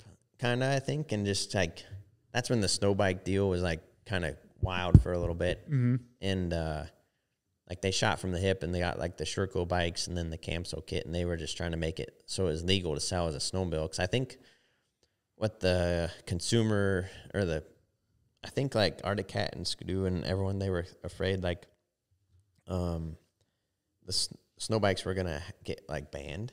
But if you had it like certified as a snowmobile, then you could have still sold them and like people could ride them on the trails because you're legally not supposed to ride them on the trails. So like that's what Cat was pushing for, trying to get it. But there's so many things like to certify a snowmobile. Like I'm just using examples, but there's a ton of them. But like you can't touch moving parts when you're sitting on it, or you can't touch hot parts. Like decibels and like longevity, like you can't just throw something out there that's only going to last 20 hours on the motor and then need rebuilt. So like they were trying to get it so you could sell it as a snowmobile and then it would last long enough to not just be a turd. So like it worked good and it was like the Sherco bike and everything was good, but it was like not quite, I don't know, just with what they had too much other stuff going on with mountain sleds, and that's like when they were trying to do the stuff with the new sled, and so there's just too many different directions and not enough people. And I mean, you don't really like out west. You see snow bikes, but it's not like snowmobiles are the you don't see any snow bikes around here. No, right. And like the snow bike got big for racing and stuff there for a bit, but now I mean I think there's only 4 or 5 of them this weekend in Duluth. Yeah, so it's but they were there when it was big. I mean, those guys were hauling ass on them. Yeah. Like, I remember the first, when they said I could race it at Duluth, I put a wheel on the front and I started riding around the snowcross track we had there in the dirt. And like every day I'd break something different. Like it was just, and then like we went, I just went racing it. And then I went to like the snow bike races with it and it was okay. But then like just always breaking stuff. Cause like you'd fix one thing and then the next thing would break, and is like a never-ending cycle. Yeah. And the other guys were like those Yamahas and stuff, horsepower-wise, weren't even close to what I was racing. But it's fun. But so it's kind of one of those things. It just got pushed to the side, and short-lived. A short-lived trend. It was like a trend that took over, and it's like, really, are people really into these? And then it just kind of died off. It's like, well, it really didn't last. Same with Snowhawks. Yeah, exactly. Snowhawk. I seen a poster of one at a salvage place. I was like, oh yeah, those things were real. that was a thing. That wasn't just a dream. That was real. No, and it's almost like they were ahead of their time. Yeah, because if they would have been when the snow bike craze was, I think they would have sold so many more of them. Taken off, yeah. That's the thing about a snow bike. They're so slow. Like, like you want to, in the mountains especially, like everything's so slow up there. You want a turbo sled that like get you moving, you know. But so I don't know. Snow bikes have their place, but they're not my cup of tea. They're fun, but I'd rather ride a snowmobile. So. How long have we been going for, Brody? 2 hours, 40 minutes. Not bad. Flies by, huh? Yeah, we said we'd keep him here for an hour, so just an hour. Yeah. Well, I don't know. You got anything more for Wes, or you got anything for us? Yeah, we didn't get into this Mopar collection. Oh yeah. I wrote down Mopar and guns. I've been Mopar and guns. Scratching my neck over here waiting for it. So you actually had a truck on the cover of Diesel World magazine. Yeah. One of Wes's trucks. Really? Yeah. How the hell did that happen? So my buddies in Denver, they have this truck shop, and my other buddy owns it now, but they still owned it together.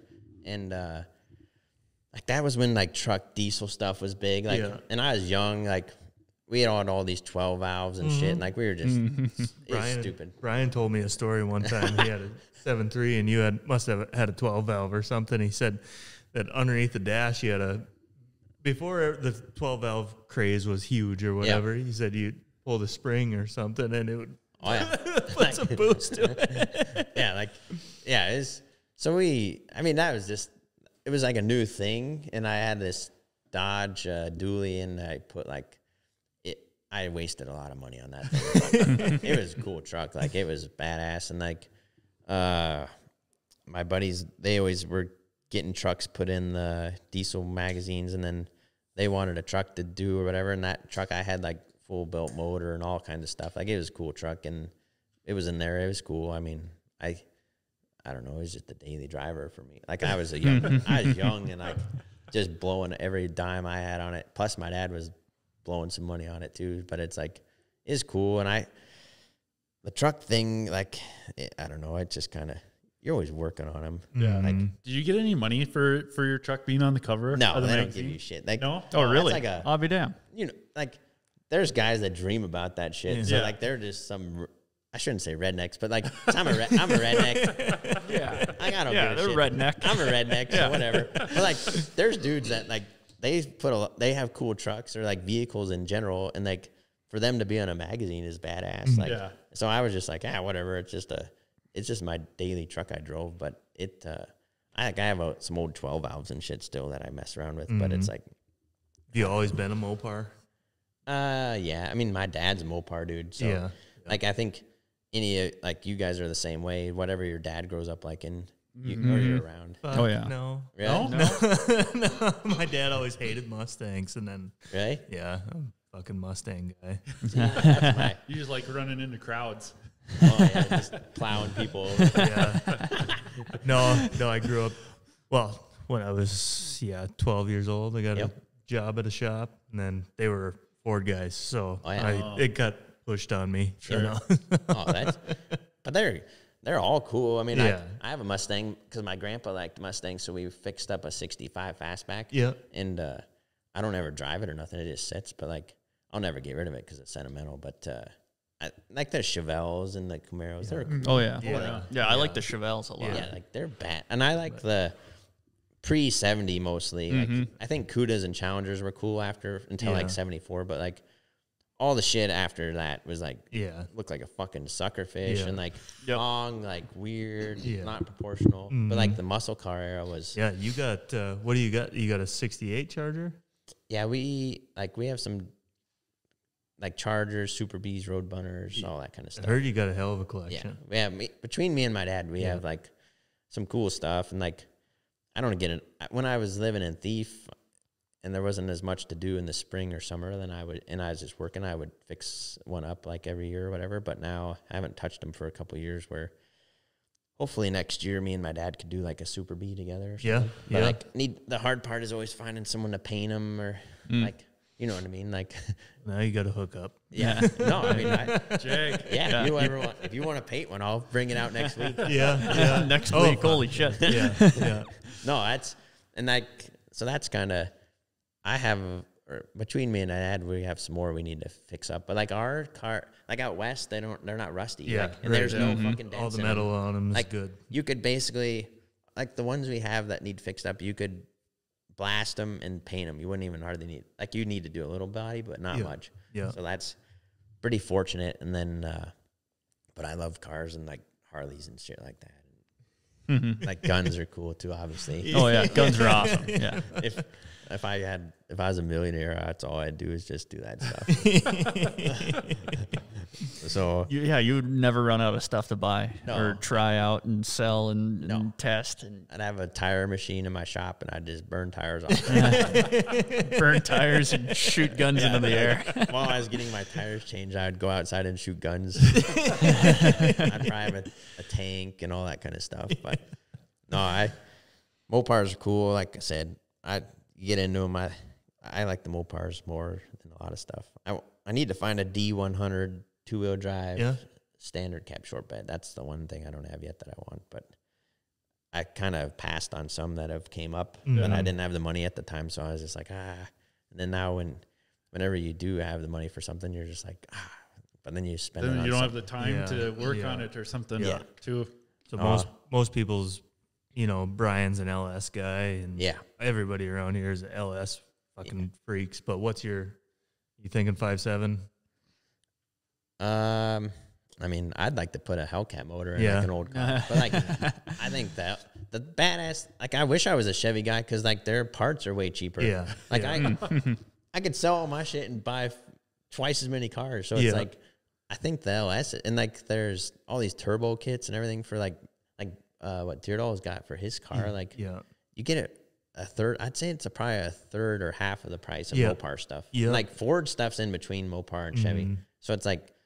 But I don't know. I mean, what's that name? That Whistling Diesel. He put a Chevy twin turbo thing in a Charger. Oh yeah, yep, I seen that one. But that thing's nuts. Like, it'd be kind of cool to do that. But at the same time, like my dad would probably disown me. Yeah. Like, and that guy has more money than he knows what to do with. Now, so he's just throwing it at whatever he can come up with. The Hellcat stuff is just too electronic. I think it's I mean, it's exactly like. So then it'd be cool to have like an LS or something that you could, it's pretty bare bones, like with a Holly sniper kit on it or something. Or I don't know. I don't keep up on enough of this stuff to know what it is, but you could have some pretty cool stuff with a Jeep. We have a Chevy. My dad, it's a Camaro, a newer one, but it's not really nothing fancy. It's just drive it to Denver every once in a while. And hope I don't get a speeding ticket or pulled over.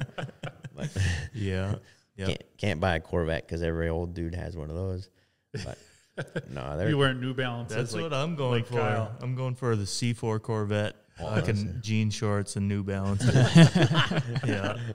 Polo shirt. Yeah, then I'll just fucking trailer the old RM with the Corvette and up to Brooks and just put a hitch thing on the back. Yeah. That'd be funny. Put a couple heaters in up at Brooks and head home for the day. You're gonna smoke heaters or ride laps? Oh, both. In between heats, I'll just fucking light one up. Oh yeah. That's funny. Yeah. It's cool. I like all that stuff. If you guys ever want to have some fun, you come out there and I'll show you some cool stuff. Yeah, yeah, for sure. I've always wanted to go down to Colorado and go car hunting because they're clean down there, you know. So that's spend a little more money, but like the amount of time you put in, you know how it is. Yeah. I mean, you guys see it firsthand, but like if you start out with something that's shit, it's like sucks. You're doing everything. Yeah, fuck that. So it's cool though. I love old cars and stuff. Maybe one day when I'm older, I'll have more time to mess with them. But till then, we'll just ride snowmobiles. Yeah. Huh. No, I went through my whole list. You got anything, Brody? Any gun questions? Gun? I don't know. What do you use for elk hunting? I don't hunt. I don't elk hunt. That's a good question. Well, true. Yeah, you don't use a bow, obviously. So yeah. I was just gonna ask, what's your favorite type of gun you own? What's your favorite gun? We can't talk about that. Oh, okay. All right. What's your favorite gun you own? Yeah, Brody? what's your My favorite gun that I own is my CMMG MK47 Mutant. Okay. Yeah, it's like an AR, but it shoots, AK mags in the 7.62 by 39. That's my favorite gun, just because it's the weirdest looking thing. You'd never see someone own it. And yeah. No, that stuff's cool. Like I like assault rifles and stuff like that. One day somehow I'm gonna figure out a way to buy an M60 or something. Oh, hell yeah, that would be awesome. I don't know. M60 would be cool. Yeah. I don't know. It's hard because like every gun's got their cool qualities or like what you do with it. Like, but I don't know. It seems like 50 cals are cool too. Oh yeah. Like just the percussion and stuff. Yep. Like we were the last year, shockwave. we were trying to sight in a new scope on mine, and like I was videoing my buddy from behind, and he was shooting, and it's just funny. Like you watch the shockwave, and then like his whole body and stuff. Like, and he's a big guy, so it's like you're just laughing, and he's like, "You want to shoot it?" And I think I had the wrong rings on the scope because it was flexing each time it would shoot. So like we weren't getting anywhere, but it was like. So I was just watching, and I was like, I don't want to shoot that thing. Like, you get it. Like, he's a good shooter, too. So I was like, you get it close, and then I'll start shooting it some more. But so that stuff's fun. But assault rifles are cool, or like some of that kind of like gangster guns or whatever. Like old school gangster guns. Yeah. But like a Tommy. Yeah, that kind of stuff is cool. You need to get an Uzi. Oh, yeah. A mini Uzi? That would be sweet. No, I don't know. If I was going something like that, I'd probably go like an MP5. Yeah. Or a P90. Oh, yeah. The bullpup, the top loading P90. That thing's just weird looking. I like weird stuff. Oh yeah, there's a lot of those kind of guns now that like they just look like I don't know, it's like fake almost. Yeah, like it's like a sci-fi gun. Yeah, just alien looking. Like why? I've never seen that gun before. And what kind of company is that? Yeah, just some weird off-brand stuff. They just made something odd to maybe get a few eyes. And I see them. Yeah. Oh, they get a different crowd too, because like the old dudes like. They hate them. They fucking hate them. Yeah, like my dad, he's like, fuck that thing. But then but my dad's going out, he'll be like, 1911 or whatever, like the classic shit. Yep. And then like the ARs, but then like the new, like different younger kids, they're like, that thing looks cool. Like I want to buy it just because. So I think they do that to.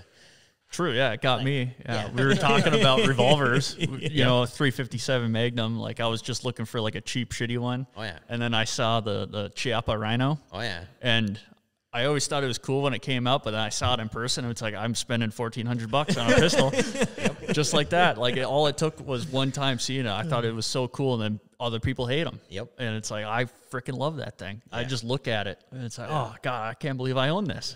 I always laugh. Like remember when the Batman movie and the dude pulls out the long Joker? That's like it's just funny, like things like that you remember. I don't know. Yeah. Or like at Off Grid, the first time I was there, I was looking at the wall of guns that they have, the one local gun shop, and there's a British Sten submachine gun sitting on the wall. I'm like, you got one of those? And the guy was like, Brody, you're the only guy here that would ever point that gun out. Like, no one knows what that thing is. I'm like, yeah, that's like one of my favorite like submachine guns from history. Like it's a grease gun, basically. They turned into a side-loading. I've seen pictures of those things. They're cool. It's just a simple side-loaded, open bolt-fired submachine gun. The sights were just welded on. You don't even use them. It's my favorite gun in Battlefield 5. Well, no, that's the thing. It's so odd. It's not even in video games. It's in Battlefield 5. Oh, I don't play Battlefield 5. You're missing out. Nah. But yeah, shit like that I like. Just the odd stuff. Huh. Oh, that's cool. Well, Wes, we've kept you here for 3 hours, basically. 3 hours. Our longest podcast yet. Yep. So. That doesn't seem like that long. It's fun to do this stuff. So. Oh, hell yeah. No, I'm sure people will get a pretty good laugh out of it. Mm-hmm. So. Yeah, hopefully, you know. And we probably didn't even scratch the surface of stories of like racing stories. And like we said the same thing with Brian too. Yeah. That it was like with literally everyone that we've talked to, it's like we could talk to for days on end. Yeah. It's hard to it's just you could tell stories forever. But it's good. Hopefully keep doing more and keep around racing for a little bit here at least still and see how it goes, I guess. Yeah, you got 40 plus to go for. So. Oh yeah. I'll quit before then. I'm 38, so. No. 2 more years and then you're done. No, okay. I turned 39 in July. No, we'll see how it goes. I don't want to do it till can't do it anymore, but at the same time, you gotta. I don't know. My dad's 58, still having fun. Like Yeah. there's got to be, I guess, a point where you just like your pro competitiveness kind of goes away, and you're just kind of doing it for fun. But it'll be hard though for me being out west. Like and then I mean, maybe I'll have kids one day, but I'm sure it's fun for like your guys' dad because he's there with the kids and stuff. Like, I think then that point comes and that would be cool. But at this point, it's like, I wouldn't go just to have fun. Like maybe if it's close or it's like 5 minutes away, but I'm not going to drive 1,100 miles to go ride around and get beat by a bunch of dudes. Like, but I'd rather, and it's hard because mountain riding is so fun out west. Like, it's one of, I don't know. We'll see. I always say I'm going to be done, but then it's hard to quit. So we'll see. He did win the 50, plus class at Pine Lake. Yeah. So he's out there winning still, but at least someone in your family's winning there. Yeah, true. Yeah, he was the only one that won and the only one that didn't crash all weekend. Well, I won the 440 race. Oh yeah, true. And I won against Tate. All right. Well, fair enough. Yeah. But true, he was the one that didn't crash all weekend. Yeah. True. Nah, I'm just kidding, but it's cool that your dad does that. Or shit, yeah. Like, I know. I want to enter my 4-stroke at the Sioux, like just for fun, and then just have him just go make a few laps in rookie practice, just to say see what he like, or like even what he thinks about it. Yeah, just say he did laps around the Sioux. Even just, I thought that'd be pretty cool. Yeah, too. that'd be awesome. Yeah. Shit, he's a good enough rider. He can get on team. Nah. I don't think he'd want to. Yeah, I don't think he'd want to either. He probably could do it, but just go out there just go spin out 100 laps and then come back in. It'd be funny to see what he says afterwards because he doesn't say too much exciting, anyways, or like he doesn't get too fired up. Yeah, so it'd be funny to see what he said. For like rookie practice, for him to go out there like with just those 2 other guys, then he'd be comfortable enough. But like to go out there with anybody else, or like what I have to do is go out there for qualifying and jump on Cataract sled I'd never ridden before and go try to go fast on it. Like for 2 laps. He wouldn't be able to do that just because he wants to get comfortable on it, which is sketchy as fuck is what we do. Well, the wall and everything. Like, there's a lot that going on there where it's like if you're on a lake, it's a whole different deal. Yeah. Like the wall. Even this year, at the beginning I was going slow. Like but you have no idea what your sled's gonna do. No, it's just like what the heck? What the ice condition's gonna be like, or but that's pretty cool. But thanks again, Wes, for doing this. So thanks for having me. Hopefully get some more wins and we could do some more next year or something. But yeah, heck yeah. Sure. Sounds awesome. So we'll see. Okay. Thanks again. Episode 27, Shop Talk Podcast. Yep. In the books. Yeah, you and your stupid jazz hands for the thumbnail. Every thumbnail, it gets I'm not going to use those this time. Do it. No. All right. All right, yeah. Thanks again. See you, everyone.